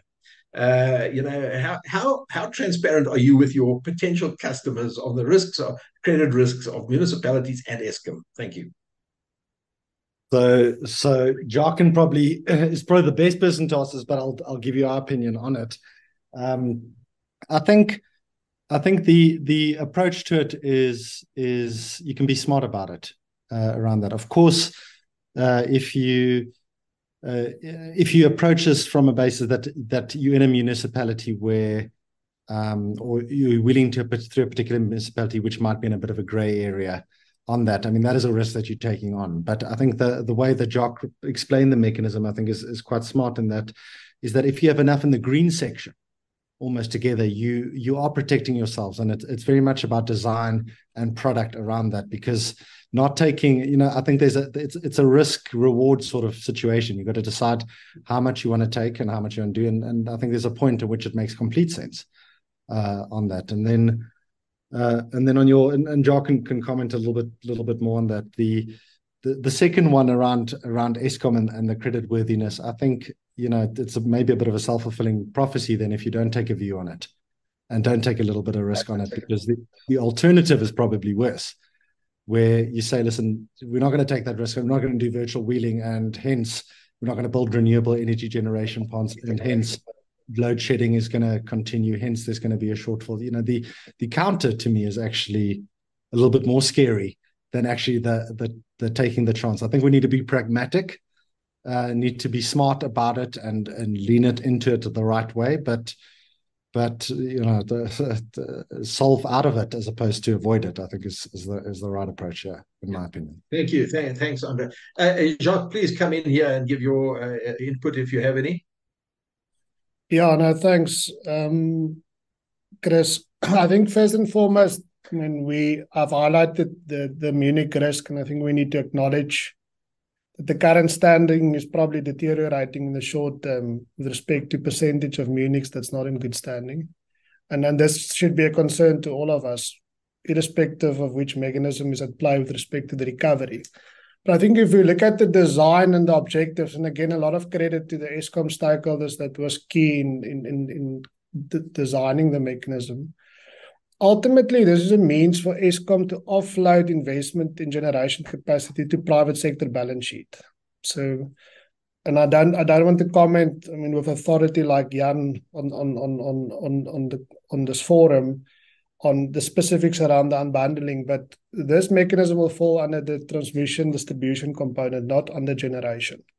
So the benefit for Eskom is I get to improve which is currently supply constrained generation capacity in the country by leveraging third party or private sector balance sheet. So that's the upside with respect to investing in the generation capacity. With respect to the recovery, in other words, what is the return? So I get the net zero benefit as a buyer, which I've highlighted, but over and above that, the fact that I'm out of pocket, both paying the IPP and the Munich, the cash flow with respect to funding this transaction is ultimately backed by the buyer.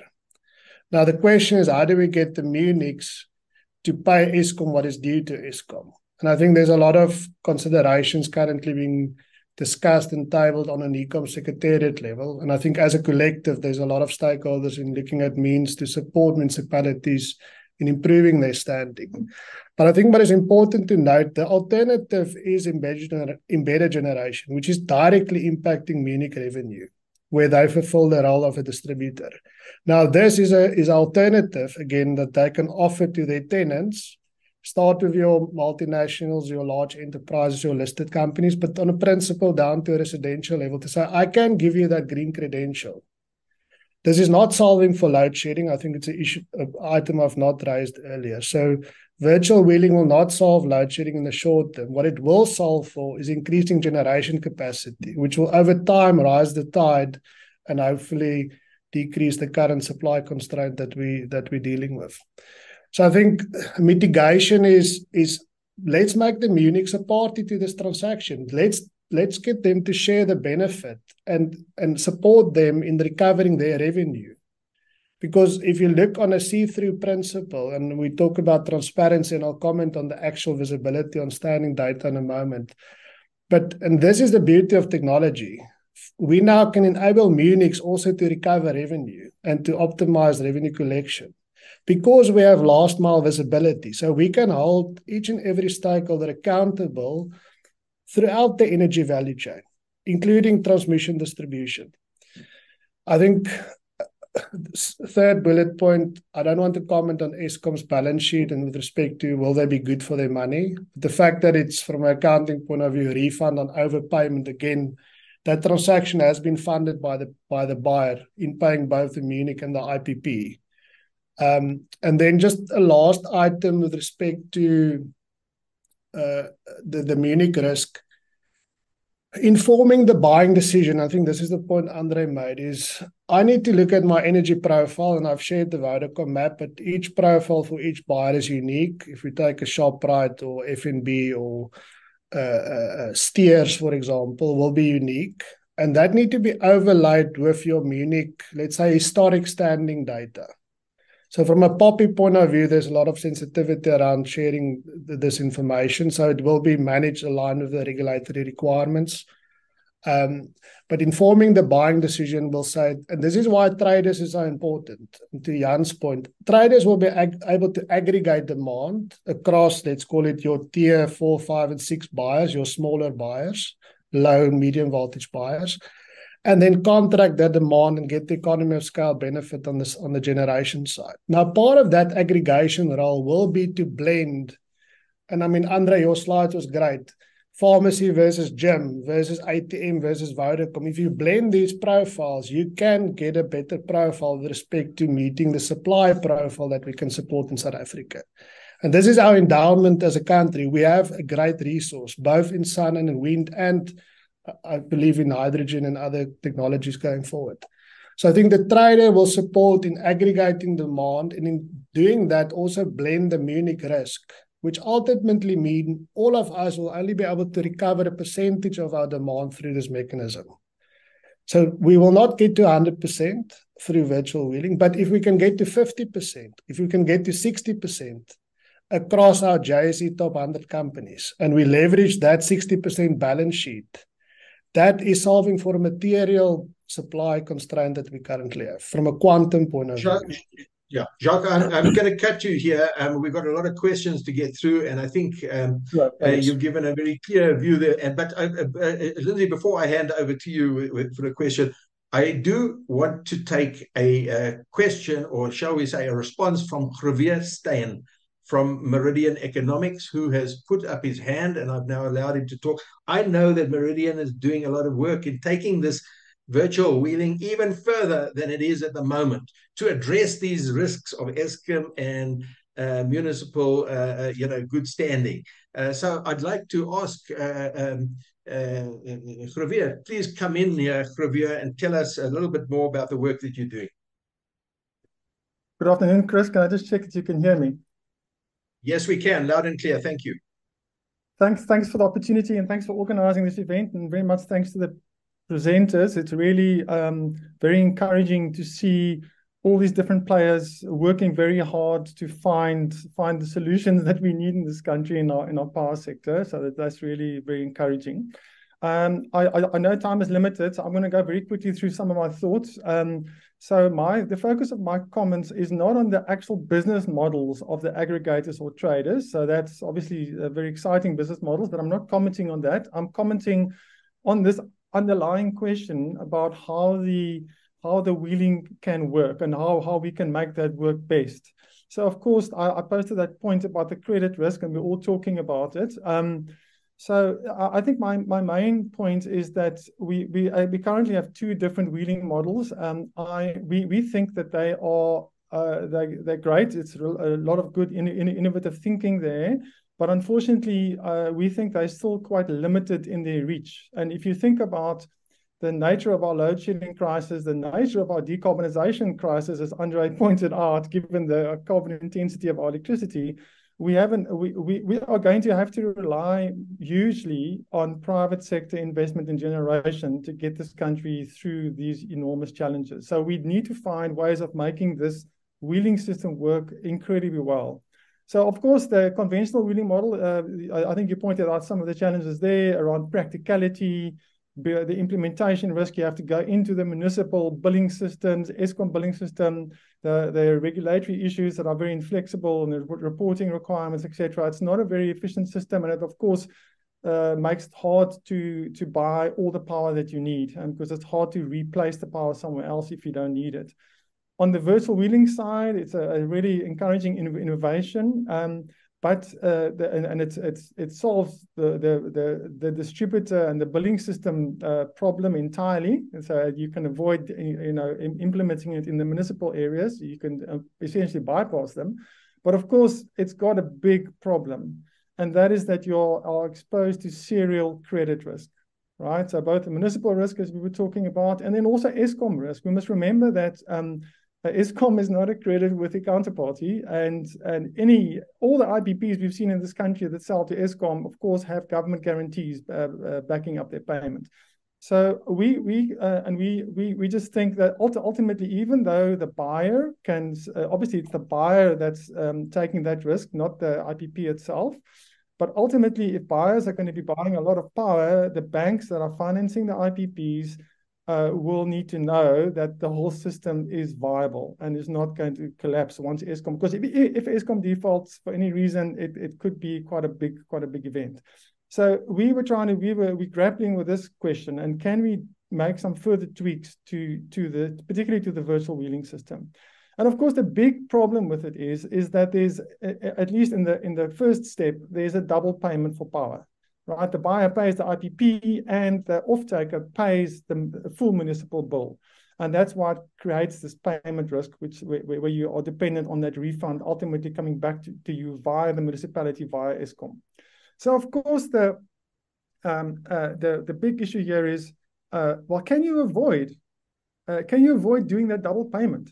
If you can avoid putting the cash into the municipality's hands and then waiting for it to go through the municipalities, through Eskom, and then back to you, you've really solved a big part of the problem. So we've essentially conceived of this idea that we can, maybe you can think of it as a bit of a hybrid between the two systems, that we can develop a tradable credit token system, which complies entirely with all of the Eskom gen wheeling rules.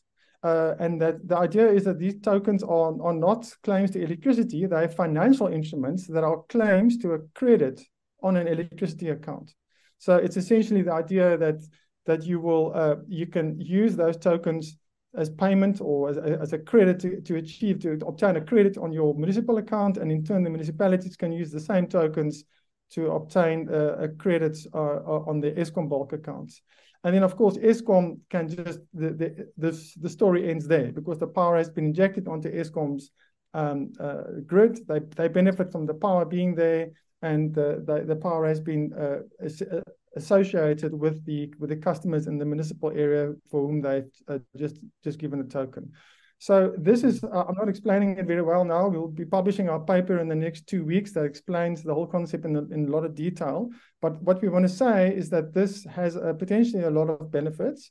It will create a highly liquid market for adjusting positions before you have to pay your account. So it will make, therefore, it will make it possible to buy 100% power if you want to, because if you're going to be over or under, you'll have some a good few weeks to readjust your position, because tokens will be tradable. It will also substantially de-risk, therefore, the power procurement for the customers, or the procurement of tokens at least, because you can do something with it if you don't need it, or at least the buyer can do it on your behalf as well. And therefore, if you de-risk the financial commitments for the buyers, you are, because it's now there's a liquid market, you are also de-risking it for the investors in the generation plant, which unlocks much greater investment in generation. So I'm trying to maybe end this quickly, but let's say the key issue, what it will require, a downside, is that you will have to implement tokens not in the billing system, but as payments in effect on the municipal accounts and on the Eskom accounts.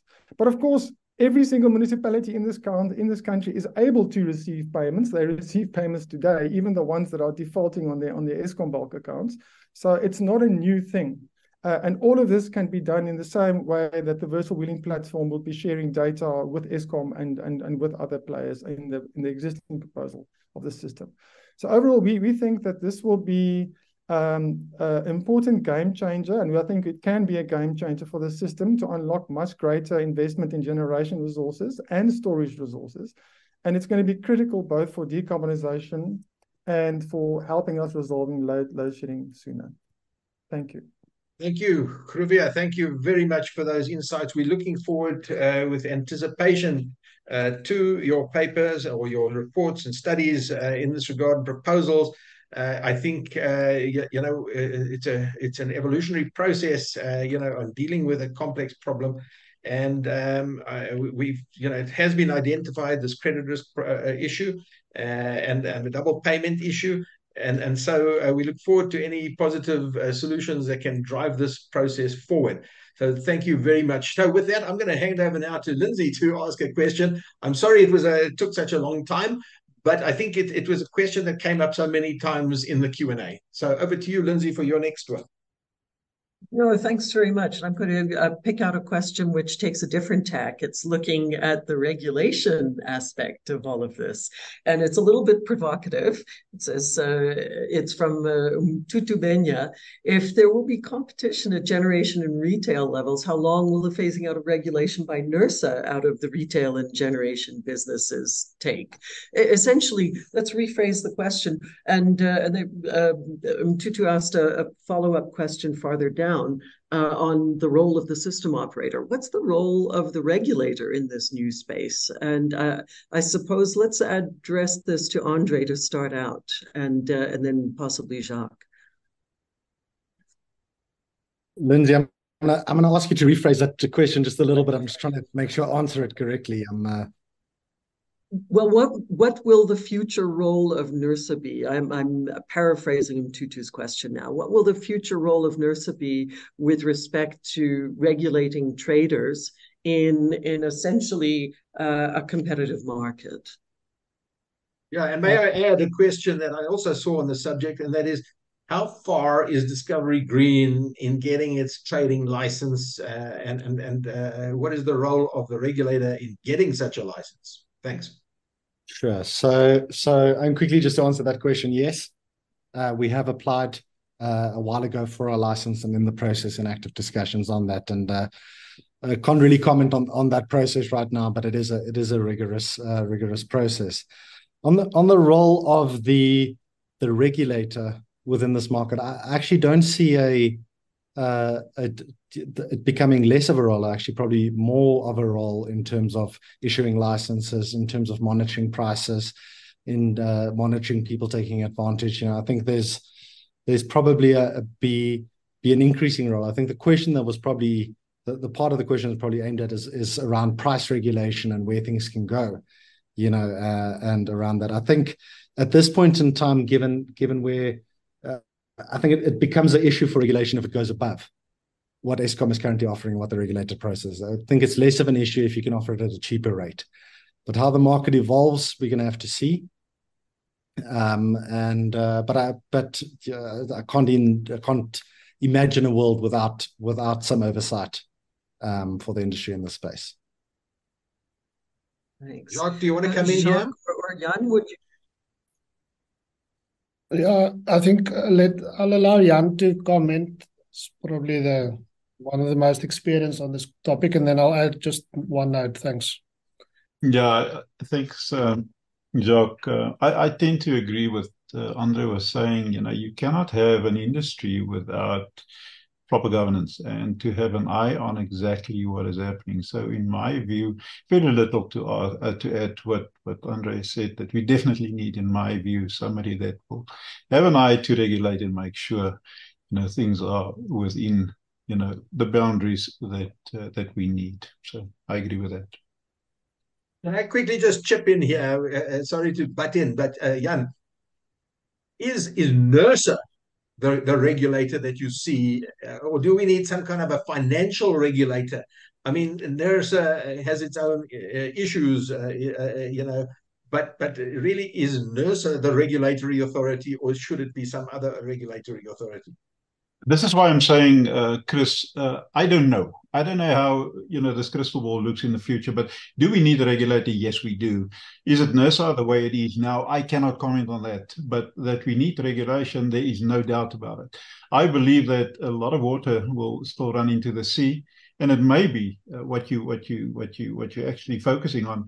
It may not be the NERSA, and I think you're right. It will not be the NERSA as we know it today into the future, what the focus will be.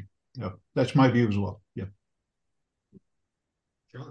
Chris, just to add to on one thing that we need to consider is if we use private sector balance sheet to invest in generation capacity, that is a 10+ year commitment. Let's say 20-year time horizon. Currently, the refund is WEPS X losses. So that's a wholesale energy pricing schedule X losses, which is a NERSA tariff, and it's determined on it for 12-month period. As a buyer, I can't.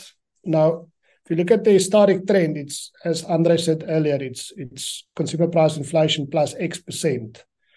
So in theory, you should never be under the water once you've contracted.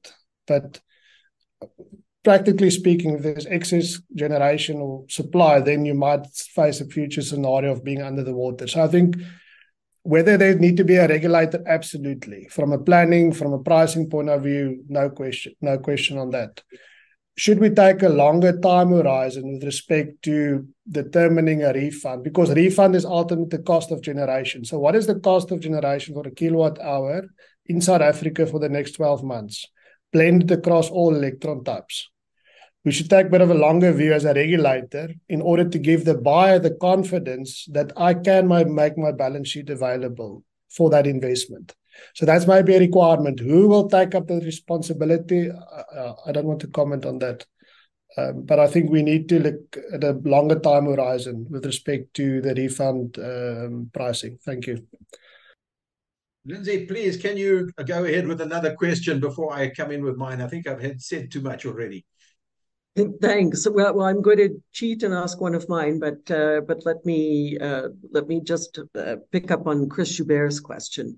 In Europe and the US, there's a notion that long duration, i.e., large capacity energy storage, is essential to reach net zero. We know this comes at a cost, but also that working at 20-year PPAs is a lot more sensible. Okay, well, I think we've dealt with that extensively in this webinar. Would you consider taking on long duration batteries, such as flow batteries, in storage as a service model within your wheeling systems? I think that's initially directed at Andre, but it'd be interesting to get a view from Jan. Sure, I'll give a quick response. I think yes, it is an absolute role. Yeah, I think It depends on who you're dealing with and who you have the conversation with. I think what we found is that, if you have the conversation with those responsible for ESG, the answer is absolutely. If you have the conversation with the CFO, the answer is hang on. Let's see how this goes. And I think it all just depends on those narratives. And I think when the pressure is right, it will definitely be a consideration. Okay, thanks. Jan, would you like to weigh in? Yeah, I can. A lot of people, I believe, confuses going green with only renewables. The way we talk about it now, it's wind and solar. And I don't believe that is the solution. I also don't believe that there's a good understanding currently in our country what the demand and the profile should be, a 24-hour profile going forward into the future, having short-term focus, medium as well as long-term. So that is critical that we fully understand what the demand is going to be and what the profile is going to be in time to come, and have a long-term view. And I understand that the longer you go, the more hazy it becomes, and I fully understand it, but at least have a view. And then it's critical to understand what you have, what is coming to end of life, and then be very clear, what hybrid solution do you require? And is pump storage part of that? There is no doubt in my mind that it has to be. Yes, Andre is correct. The CFO will say, what is the capex going to be for this project? How long is it going to take, etc. So, but for me, that is definitely part of the hybrid solution. Then also, if you look at the system operator, in terms of ensuring the integrity of the system, when you have some challenges in terms of your generation performance, having pump storage available definitely is a huge, huge advantage. Thanks. Chris, I'm going to sneak my question in before you ask yours. Thank you. And that goes to the promise of this webinar, that we'd be looking at mechanisms for how SMEs and residential customers would be able to benefit from trading. And the presenters have all touched on this, but my question goes to the practical roadmap and timelines that they can anticipate.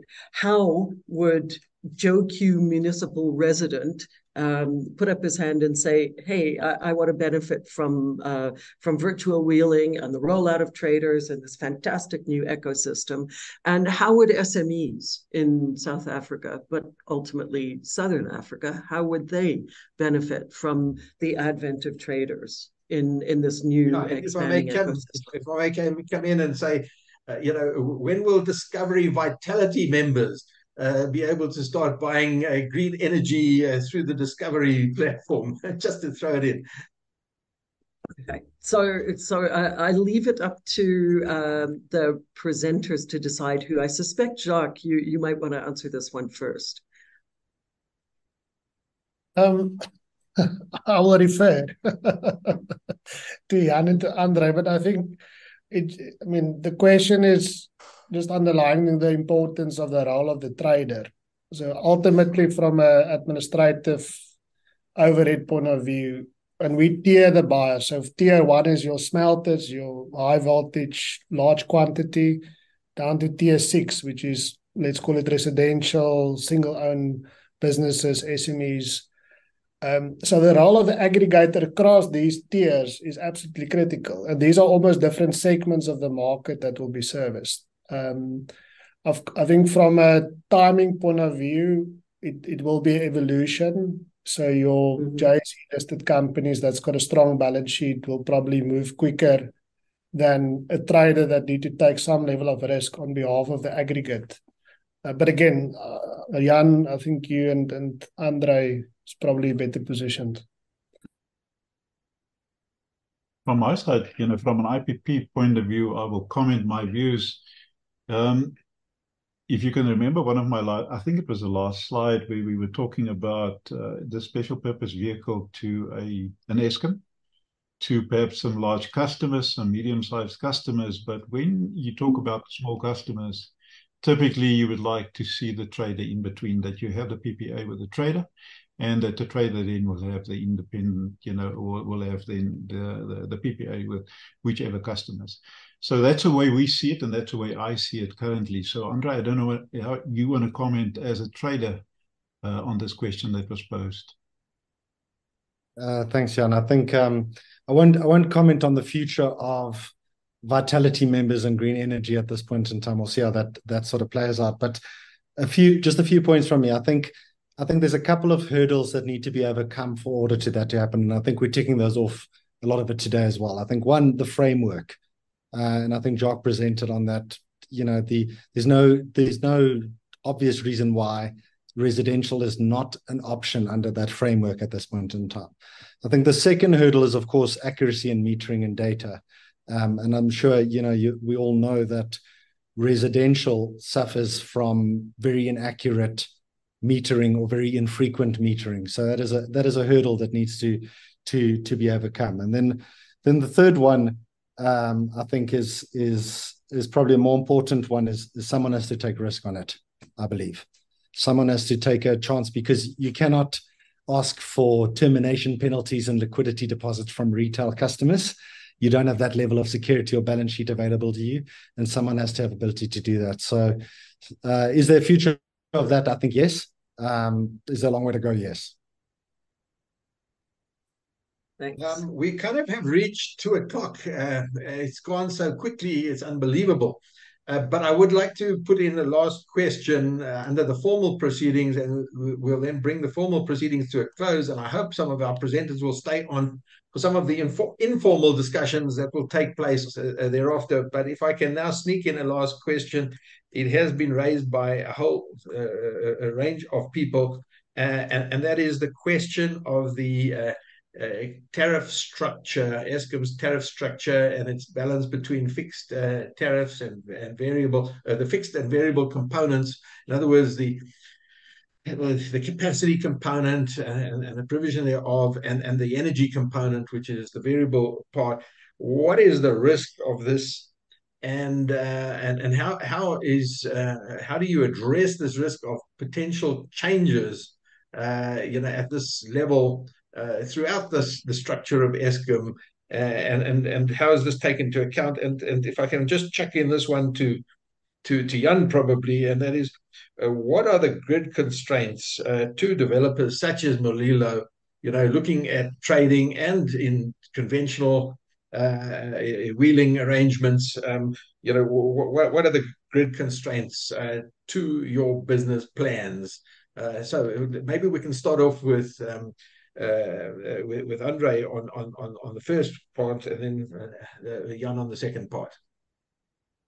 Sure. So on the tariffs, I think it is a substantial risk, but it's also a risk that you can only have a voice on, really, if you're exposed to that risk, and I think it's sort of proportional on that. So I think there's ways to mitigate and manage that. I think the first one that you have available to you is that your price of generation cost is lower than the current price. So there is a little bit of a delta or a margin there in which to balance out or handle some of these risks that do go away. But could it go completely in the opposite direction? I think that is a risk, and hopefully there's enough voices here to flag that as a potential downside to the industry before it happens. Thanks, Andre. Chris, you wouldn't believe me, but I wanted to end with exactly what you've asked now. Is I believe it warrants a webinar from yourself to discuss the issue. We're talking about generating electrons. We're talking about all the process to get it to the customer. But the issue is, how are we going to get it there? And I believe it's a significant challenge that we have in the country that is not receiving, in my view, the attention it requires. By talking about a lack of capacity, and not in the same breath talk about how do you get those electrons that you generate to the load centers where it's required, I think is missing the point. And I believe it may be one of the biggest risks that we have in the country, and that is, how do we get the electrons to the load centers? Now, I had a session on Friday, with Pulasa. Now, Pulasa basically is, a body.